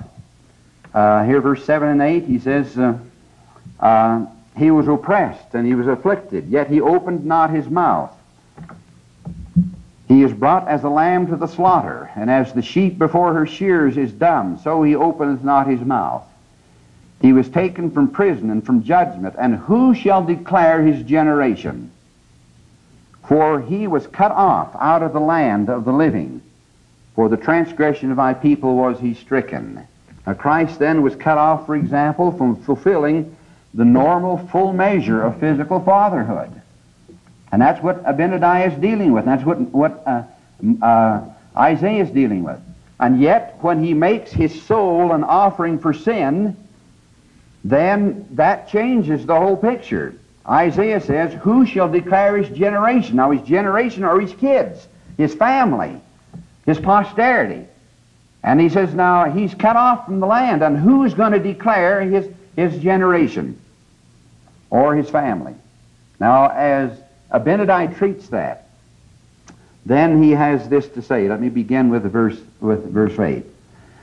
And thus God, referring now to Christ, breaketh the bands of death, having gained the victory over death, giving the Son power to make intercession for the children of men. See, the Father and the Son in Christ, and giving Christ as the Son power to make intercession. Having ascended into heaven, having the bowels of mercy, being filled with compassion towards the children of men, standing betwixt them and justice, having broken the bands of death, taking upon himself their iniquity, their transgressions, having redeemed them and satisfied the demands of justice. And he says, now I say unto you, who shall declare his generation? And then he answers that. He says, behold, I say unto you, that when his soul has been made an offering for sin, he shall see his seed. He's going to see his children. At what time? When he's on the cross crying, my God, why hast thou forsaken me? That's when he's going to see his kids. Now that's a little late. That's a little late to begin a family. In one sense of the idea, in the physical sense. But that's the way Christ became the Father. Now he goes on and says this. And now what say ye, and who shall be his seed, his posterity, his children? Behold, I say unto you that whosoever has heard the words of the prophets, yea, all the holy prophets who have prophesied concerning the coming of the Lord, I say unto you that all those who have hearkened unto their words and believed that the Lord would redeem his people and have looked forward to that day for a remission of their sins, I say unto you, these are his seed, or they are heirs to the kingdom of God. For these are they whose sins he has borne. These are they for whom he has died, to redeem them from their transgressions. And now are they not his seed? Yea, and are not the prophets, every one that has opened his mouth and prophesied, that has not fallen into transgression, I mean all the holy prophets, ever since the world began, I say unto you that they are his seed. All right, now Christ began his family when he gave his life on the cross. And that's the issue of things, see, that's the issue. He began his family when he died on the cross. Let me give you an illustration. And this ties in and relates now the doctrine of the atonement with the doctrine of the new birth. And I refer now to section 34 of the Doctrine and Covenants. Section 34 of the Doctrine and Covenants is a revelation given to a young 19-year-old boy by the name of Orson Pratt, who had just been converted by his older brother Parley P., and immediately left everything and went to Fayette, New York to find the prophet Joseph. And when he got there, joyous now that the Lord had sent a modern-day prophet, and he knew it and had a testimony of it, he inquired of him, and the Lord then honored Orson with a revelation through this great latter-day seer. Now note how it begins. My son, Orson. All right, now here's a father and son relationship. Orson is the son. My son, Orson. Hearken and hear and behold what I, the Lord God, shall say unto you, even Jesus Christ, your Redeemer. All right, now who's speaking? Christ is speaking. What relationship is Orson Pratt to Christ? He's a son. What was he in pre-earth life? In pre-earth birth, he was a brother. But now he has become a son. And then the Savior talks about himself, and he says, I'm the light and the life of the world. And those two words, light and life, are very important. I am the light and the life of the world. A light which shineth in darkness, and the darkness comprehendeth it not. And then he talks about his atonement and why. He says, whoso loved the world, that he gave his own life, as would believe, might become the sons of God. Wherefore, Orson, you are my son. You see that? Now there's a symbolism there. A woman, for example, goes through travail, descends, as it were, into the realms of spiritual and mortal darkness and pain and anguish and sorrow and despair many times, and even to the point of giving life right down to the portals of death. And this she does in order to bring forth life. And our Father honors her because he says, every baby to which you give birth, I will give to you. It's yours. And if you're faithful in the divine plan, you can have that baby with you in eternity as a part of your eternal family. Now, similarly, our Father in heaven did the same thing for us in relation, for Christ in relation to us. He sent his spirit children to this world under the power of the fall. And under the power of the fall, things are canceled out. First of all, the natural man is an enemy to God. And that's not a son. You strain and you sever those intimate, close father-son relationships when the son becomes an enemy. And then besides that, as Jacob says, if you were to die, there'd be no resurrection, and then if your spirit goes to the spirit world, you'd deteriorate spiritually and morally, so that you finally end up having no more desires for righteousness than Lucifer himself, and you would be a devil and the angel of a devil for eternity. Now that's what happens with that first relationship. And the Father knew that. And so everlasting covenant was made. And in that everlasting covenant then the Father plants himself in the conception process of Christ so that he is in Christ. And he manifests himself through Christ. And Christ becomes the perfect revelation and manifestation of the Father to us. And it's not that the Father's way back over there somewhere. The closest place to the Father when Jesus was walking around on earth was right here in him. You see that? And it was the Father, and he makes manifest himself in that sense, see. But then in that relationship then, with those powers of deity within him, that life within him, Christ made the atonement, paid the debt, went through Gethsemane, descended below all things, did something like a woman does in travail of birth, see. Gave his life, went down to the bottom, as it were. And then the Father says to him, okay, now everyone that you bring through the processes of rebirth, I'll give to you. And so in John chapter 17, Jesus speaking of his disciples says, thine they were, but thou gavest them to me. See? Thine they were, but thou gavest them to me. And here we have a case then with Orson Pratt. He's the Son of Christ. And why did Christ make the atonement? He says, I did so that as many as would believe might become the sons of God. Wherefore, Orson, you are my son. Now, can you see that relationship? Now, that doesn't disrupt the relationship to the Father, but it expands it, and we need to see it in that particular sense. Now, when Abinadi talked about rebirth and becoming the seed or the posterity of Christ, he focused what he said primarily in what we call the preparatory gospel. They were the sons of Christ in that he forgave them of their sins. These are they for whose sins he has borne. You see that? And that relationship then goes beyond, though, and this is the point I would like to have you see. It goes beyond mere forgiveness of sins. It goes beyond the preparatory to the gospel to the everlasting gospel. Now there's a difference. The preparatory gospel is a temporary thing. It's to prepare for something that is eternal. And it centers then in repentance and baptism. And this in association with faith in Christ. And it's administered then through the preaching of repentance and of baptism and the administration of the ordinance of baptism. And this is a preparatory thing to bring us then to the real gospel, to the everlasting gospel, see. And when we get through that and finally in our lives get to the point where we cease to row with one hand and back water with the other and go around in circles in our lives and get our lives lined out one totally with Christ, to be one with him, and cease then to transgress, then eventually that preparatory program is needed no more. And it's dropped away.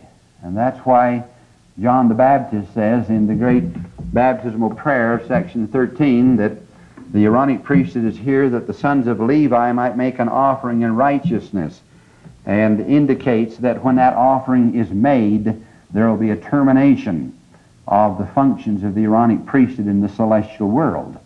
And you think about that for a moment. If you're a celestial person and you're perfect and all your neighbors are perfect, and there's no need to teach repentance to you, and there's no need to baptize you, and there's no need for the preparatory gospel, then what happens with those functions of the Aaronic priesthood? So you've made the sacrifice, and in that sense then there's a termination. Now the everlasting gospel is just exactly that. It's everlasting. And you never do get to the end. You never get to the end. Let me turn, for example, to Ether chapter 3, verse 14, where the brother Jared now is talking with the Lord. And here in this chapter, Jesus announces himself in his relationship to those who are born again. In verse 14 he says, Behold, I am he who was prepared from the foundation of the world to redeem my people. Behold, I am Jesus Christ. I am the Father and the Son. Now note, in me shall all mankind have life, and that eternally. Now how long are you going to get life through Christ? Forever and ever. Does that include after you're celestialized? Forever and ever. Okay? In me shall all mankind have life, and that eternally, even they who shall believe on my name, and they shall become my sons and my daughters. Now the focus of this statement, while that of Abinadi was on the remission of sins, these are they whose sins he has borne. The focus of this relationship of Christ's fatherhood is on what aspect of the gospel? It's on the everlasting gospel, is it not?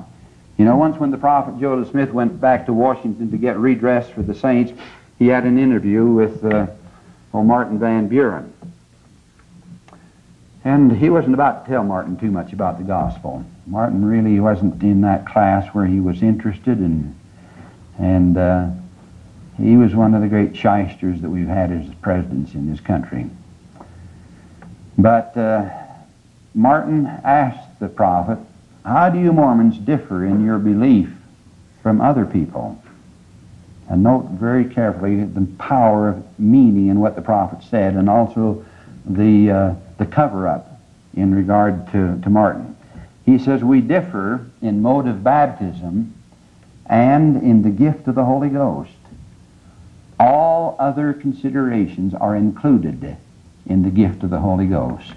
That's a classic statement. It didn't mean a thing to the guy. It didn't mean a thing to him. He got an answer. He didn't know what he got. Joseph gave him one of the classic statements of this dispensation. We differ in mode of baptism and in the gift of the Holy Ghost.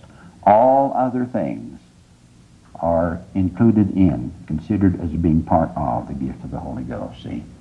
The baptism is the preparatory gospel. The everlasting gospel is the power of the Holy Spirit.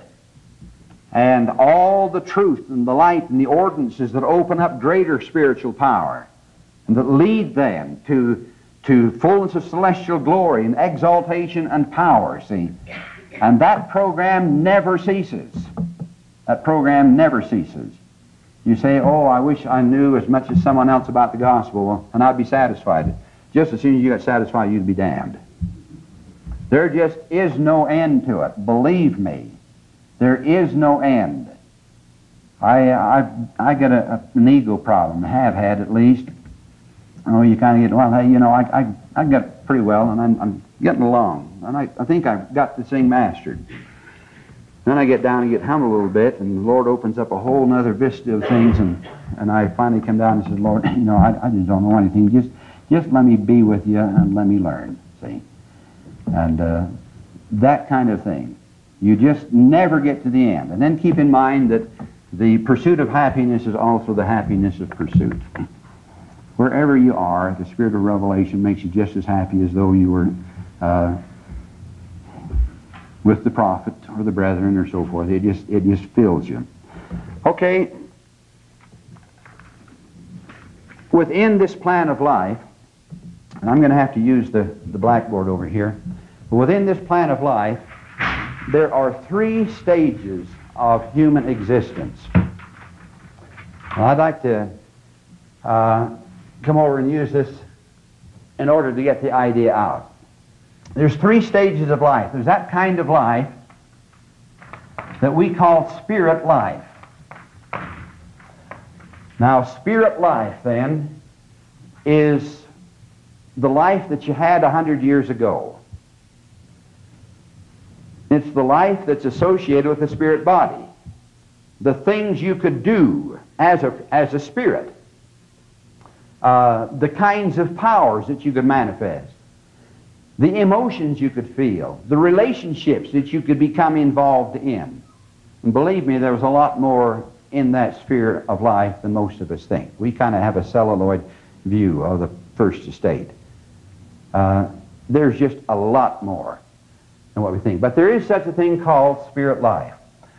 Now let's talk about genealogy. Let's put Christ over here and deal with his relationship now in Father, in spirit.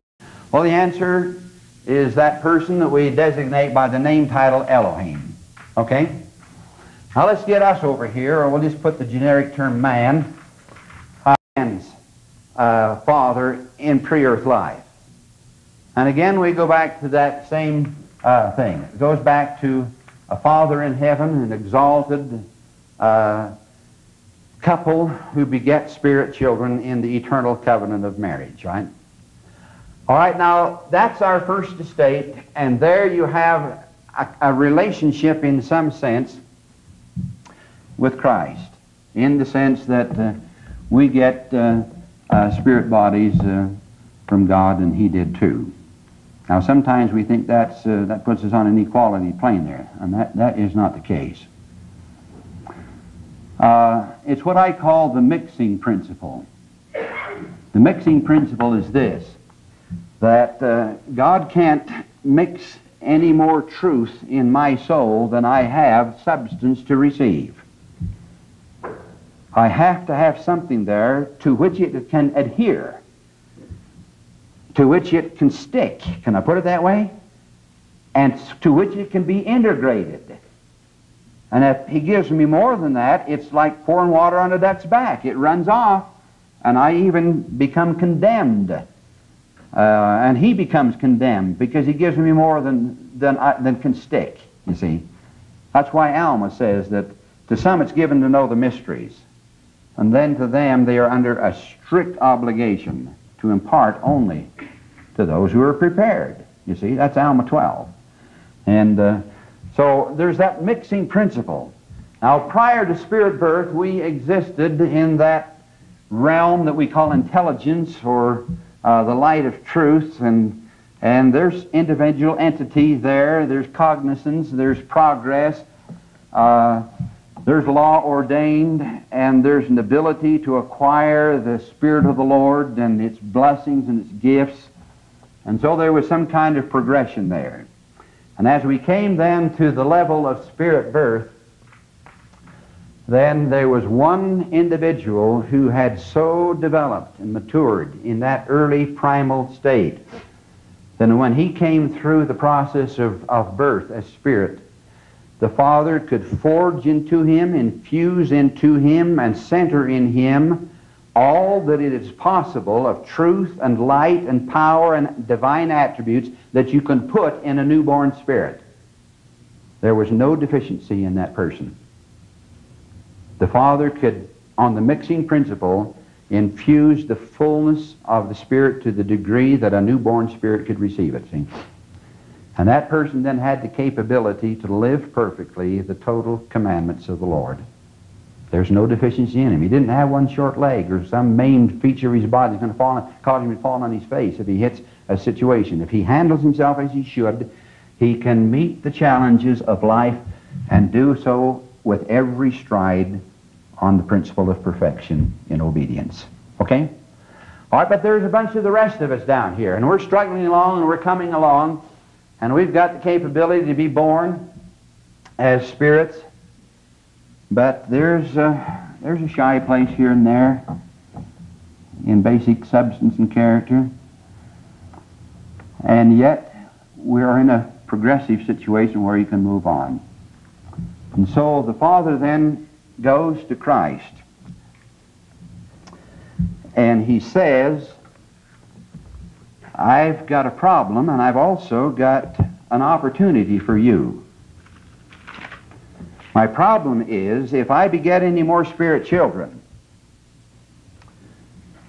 and considering my divine justice, if they transgress, if I get any more spirit children, and then they have deficiencies, I can't fill them with all that I have filled you with. And there are deficiencies in their lives. And they then, I turn them loose in eternity, put them on a spirit world and so forth, they're going to transgress because of the deficiencies.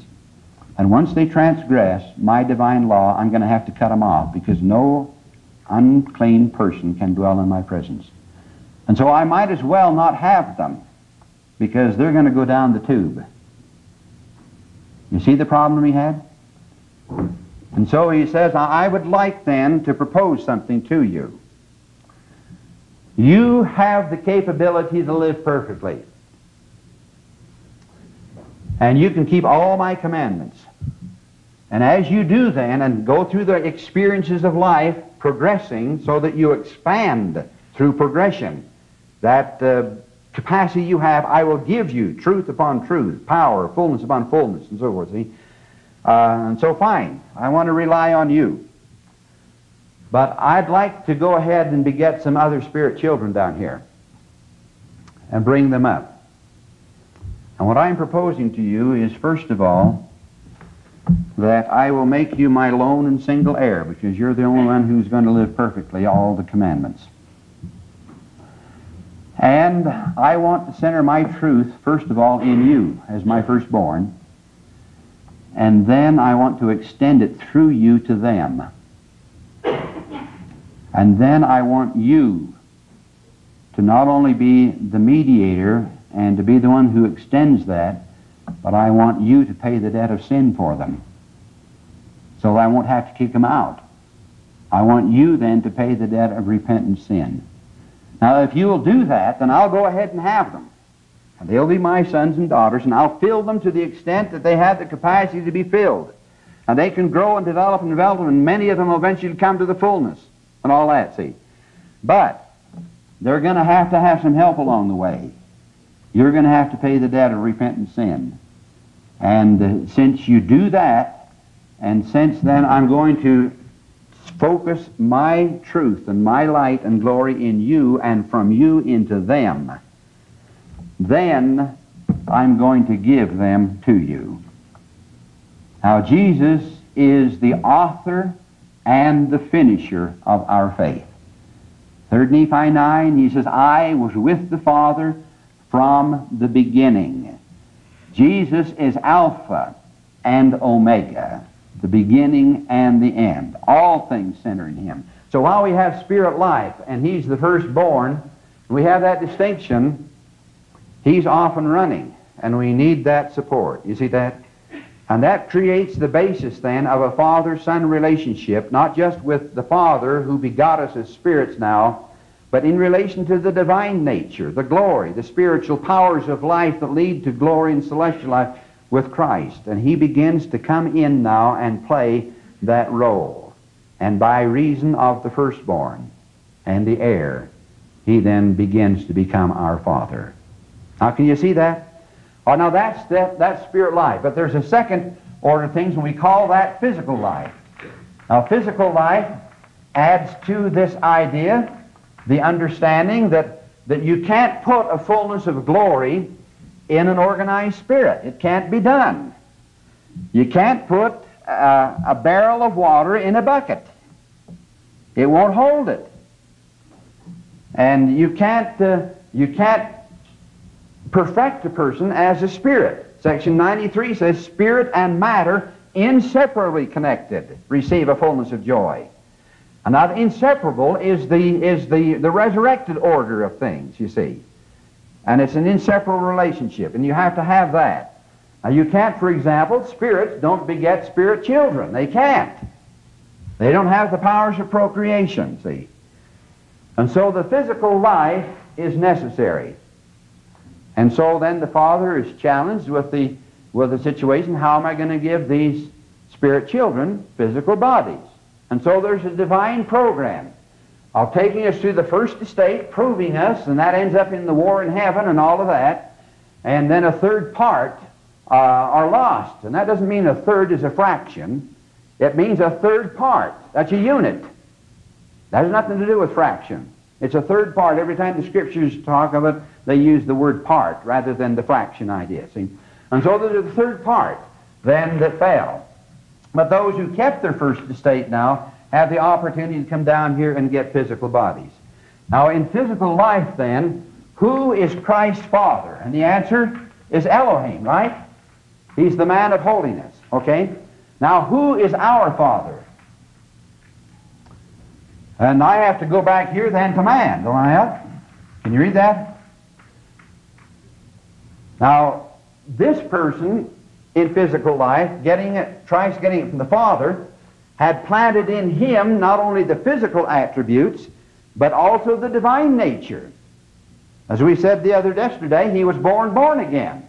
He had the divine nature implanted in conception in him, and he had life in himself on the same principle that the Father has life in himself. Now, when I get born here on this earth of my Father, he's a fallen being.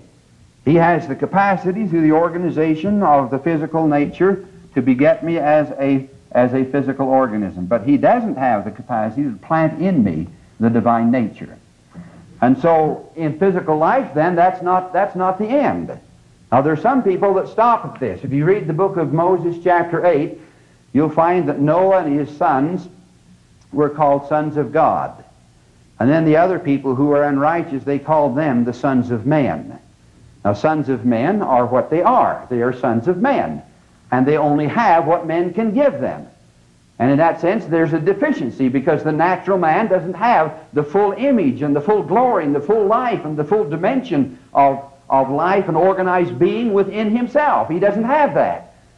And so a son of man, then, I don't care how cute he is, you gals, and how well he can dance and what he can do on the football field, the guy is a half a man. In fact, he's not even a half a man. He's a third of a man. And he's not even that. He's a fourth of a man. And he's not even that. And you need to get that straight. There's life within a regenerated person that a natural man simply doesn't know anything about.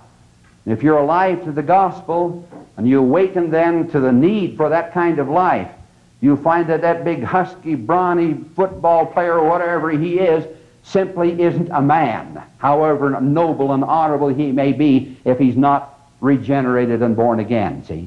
He doesn't have that. And so you've got to go through then another birth, and this other birth leads then to eternal life. Now we have a nebulous concept of eternal life. Eternal life, we say, means God's life. And once we've said that, then we think we've answered it.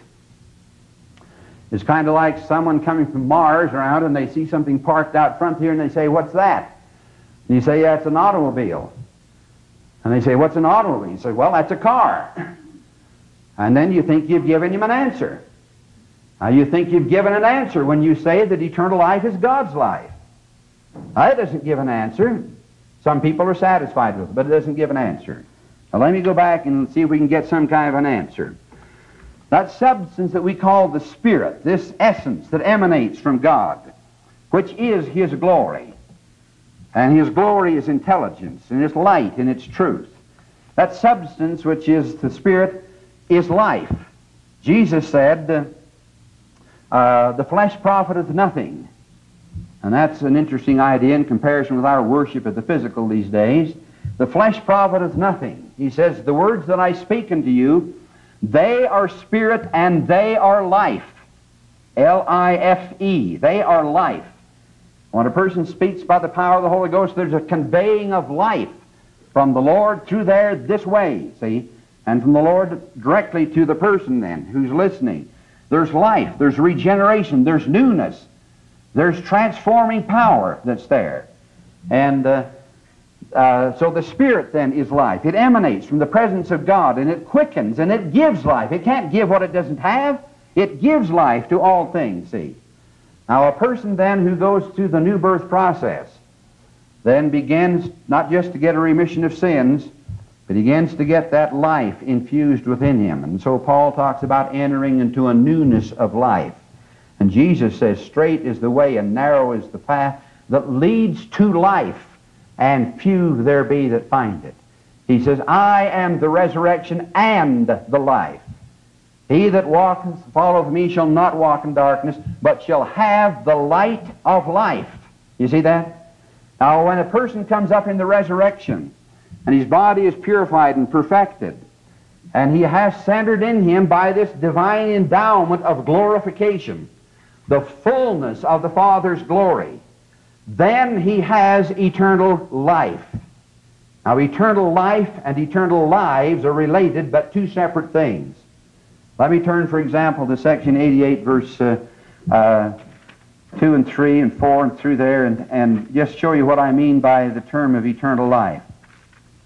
Now here in section 88, the Lord promises some of the early brethren what we call the second comforter of promise, which is an assurance and a guarantee of of their state before him and their possible state in the future and so forth. And he says, wherefore I now send upon you another Comforter, that it may abide in your hearts. Now this is not Christ. This is something that's going to abide in your hearts. He says, even the Holy Spirit of promise, which other Comforter is the same that I promised unto my disciples, as recorded in the testimony of John. That's John chapter 14. Now know what he says about this Comforter. This Comforter is the promise which I give to you, given to you, of eternal life. Now note how he defines eternal life. Even the glory of the celestial kingdom. What's eternal life? It's to have that kind of glory that the Father and the Son had in the sacred grove. And the life, it's life, and it's light, and it's intelligence, and power. And it's that power that Moroni had when he visited the prophet, and the whole room was like it was a burning furnace. And then when Moroni completed his communication, then he just pulled that light right in, so that it was just centered in him, and he was as brilliant as ever, but 2 inches out here, it was dark. Now, you talk about laser beams, we don't know anything about them, see. And then a conduit opened, and he hied the Kolob in the twinkling of an eye, and he didn't slow down to that measly speed of 186,000 miles a second either. I mean, there's a lot of light that is higher in degree and power than that kind of light that we're acquainted with. And he hied the Kolob wing in the twinkling of an eye, and then he came on back, see. All right, now to have that life, to have that kind of endowment, to be like Moses on the mount and use it so that you look at the earth and see every particle of it at one time, and see it distinctly, and see all the inhabitants of the earth. Now to use that, that is what it means to have eternal life, see. That's what it means. Now when we begin to get that, then the Lord fills us with His Spirit, and He can teach you more in 2 minutes than you can learn in a year of graduate school. If the powers of the Spirit flow, because they're revelatory in nature, they're life, they're intelligent. And the new birth is designed to build them within us. Over here in Moses chapter 6, verse 59, the Lord is talking to Adam, and He's telling him the need now to teach his kids this doctrine. In verse 58, He says, therefore I've given you this commandment, that you teach these things freely to your children. Not just once in a while. This is the most free stuff that ought to be disseminated over this podium. This doctrine of the new birth. Because next to the atonement, it's the way now for us to get to where we ought to be. Now he goes on and says, now you teach them that by reason of transgression cometh the fall, which fall bringeth death. And inasmuch as you're born into this world, this physical world, of water and blood and spiritual I have made, and so become of dust a living soul, even so you got to be born again. There's another birth to go. You had a spirit birth, you had a physical birth, and there's another birth to go. Even so you got to be born again. And then he talks about that birth, and he says, for example, it's a birth then of water and the Spirit, and cleansed by the blood, even the blood of mine only begotten Son. And then he tells us the result of this new birth. He says, you must do this that you might be sanctified from all sin. Now that's how you get sanctified. That's how the people of King Benjamin did it. They cried out. They cried out for mercy. And they recognized that they had need for something. I don't care how much money you got and what kind of a home you got need for this kind of thing, this transformation, see. And so they cried out. And then they had a transformation where they had no more disposition to sin, see. Now he says then, you must do this that you may be sanctified from all sin and enjoy the words of eternal life in this life. Now note, he says you don't enjoy eternal life here, you enjoy the words of eternal life. Now eternal life, the words of the eternal life are not in that book. So all I've got in that book is a bunch of printed symbols with a lot of my own scribbling that goes along the side, the sacred notes that indicate a lot of different things that I have kind of added to it, see. But that's not the words of eternal life. That's just a bunch of scribbling and print. The words of eternal life is the revelation of the Spirit to your soul. Section 84, the Lord says, for example, give heed to the words of eternal life. And then he adds this statement here. Let me read it to you. We're talking about section 84, verse 43 to begin with. He says, beware concerning yourselves and give diligent heed to the words of eternal life. For ye shall live by every word that proceeds from the mouth of God. For the word of the Lord is truth. Let's start back over here. The word of the Lord here is truth. And whatsoever is truth is light. So the word of the Lord then is truth, and the word of the Lord is light, by extension, okay?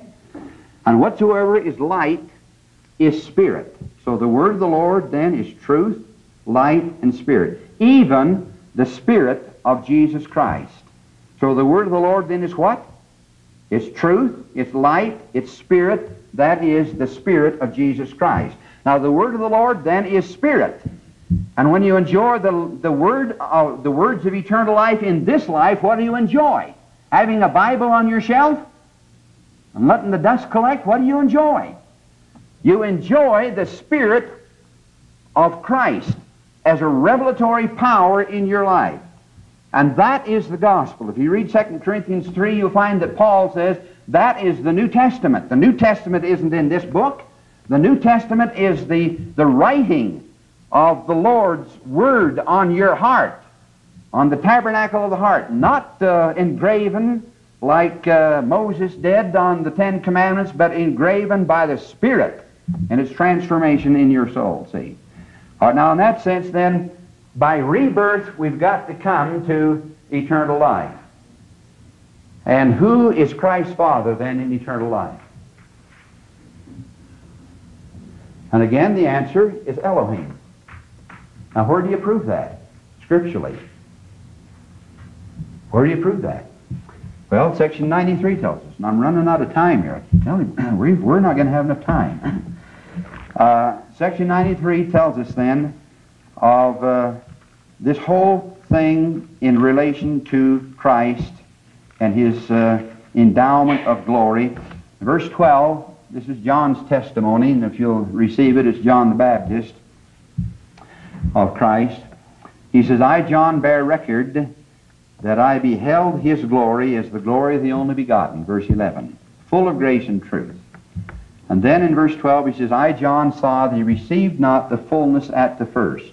He didn't get the full glory at the first, but received grace for grace. Now what does grace for grace mean?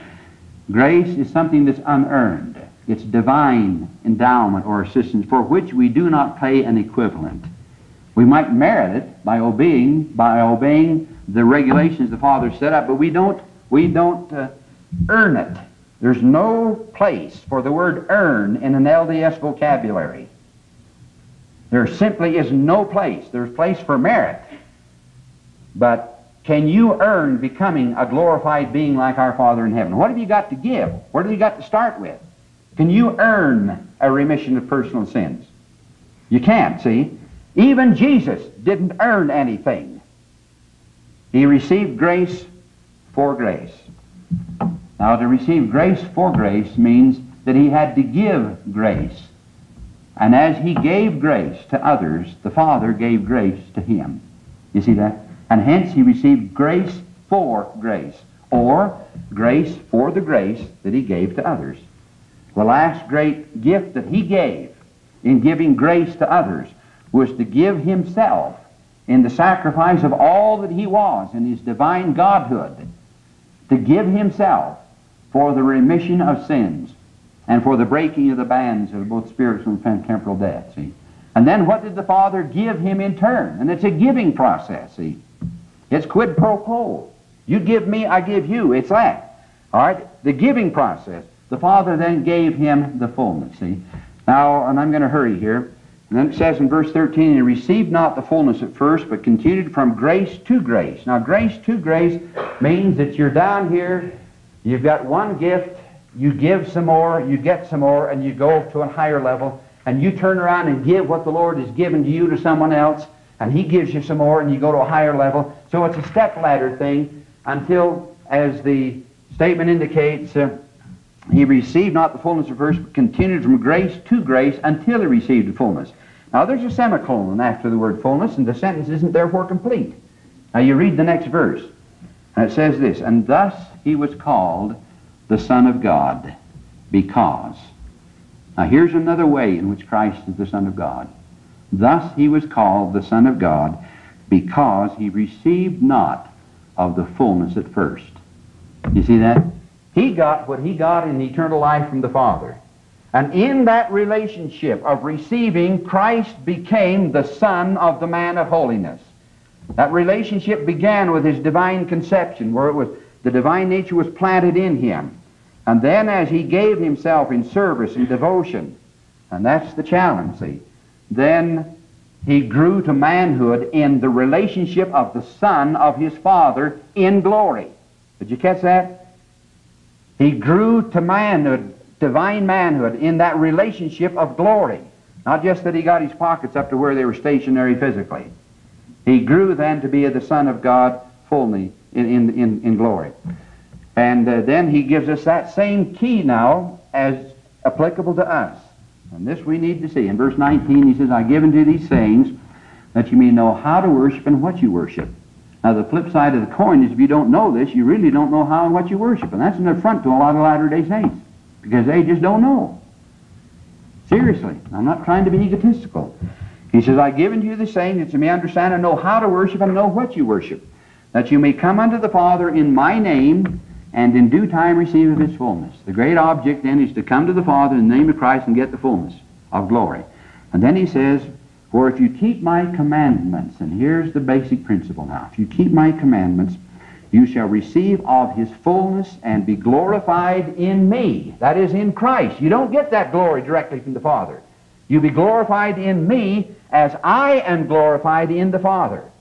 And then he adds very significantly, therefore I say unto you, you shall receive grace for grace.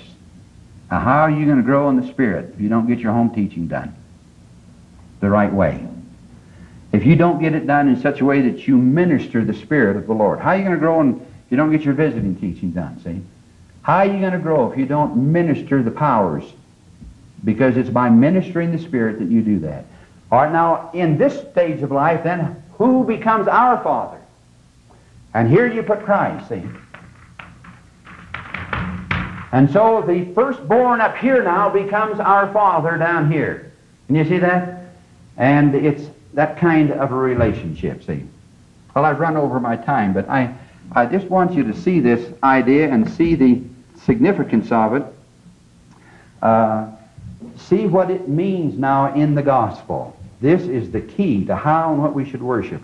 When it finally comes down to it, then, it should be incentive and reason then to live outside yourself in service to others. Because when you minister the Spirit comes this way and this way.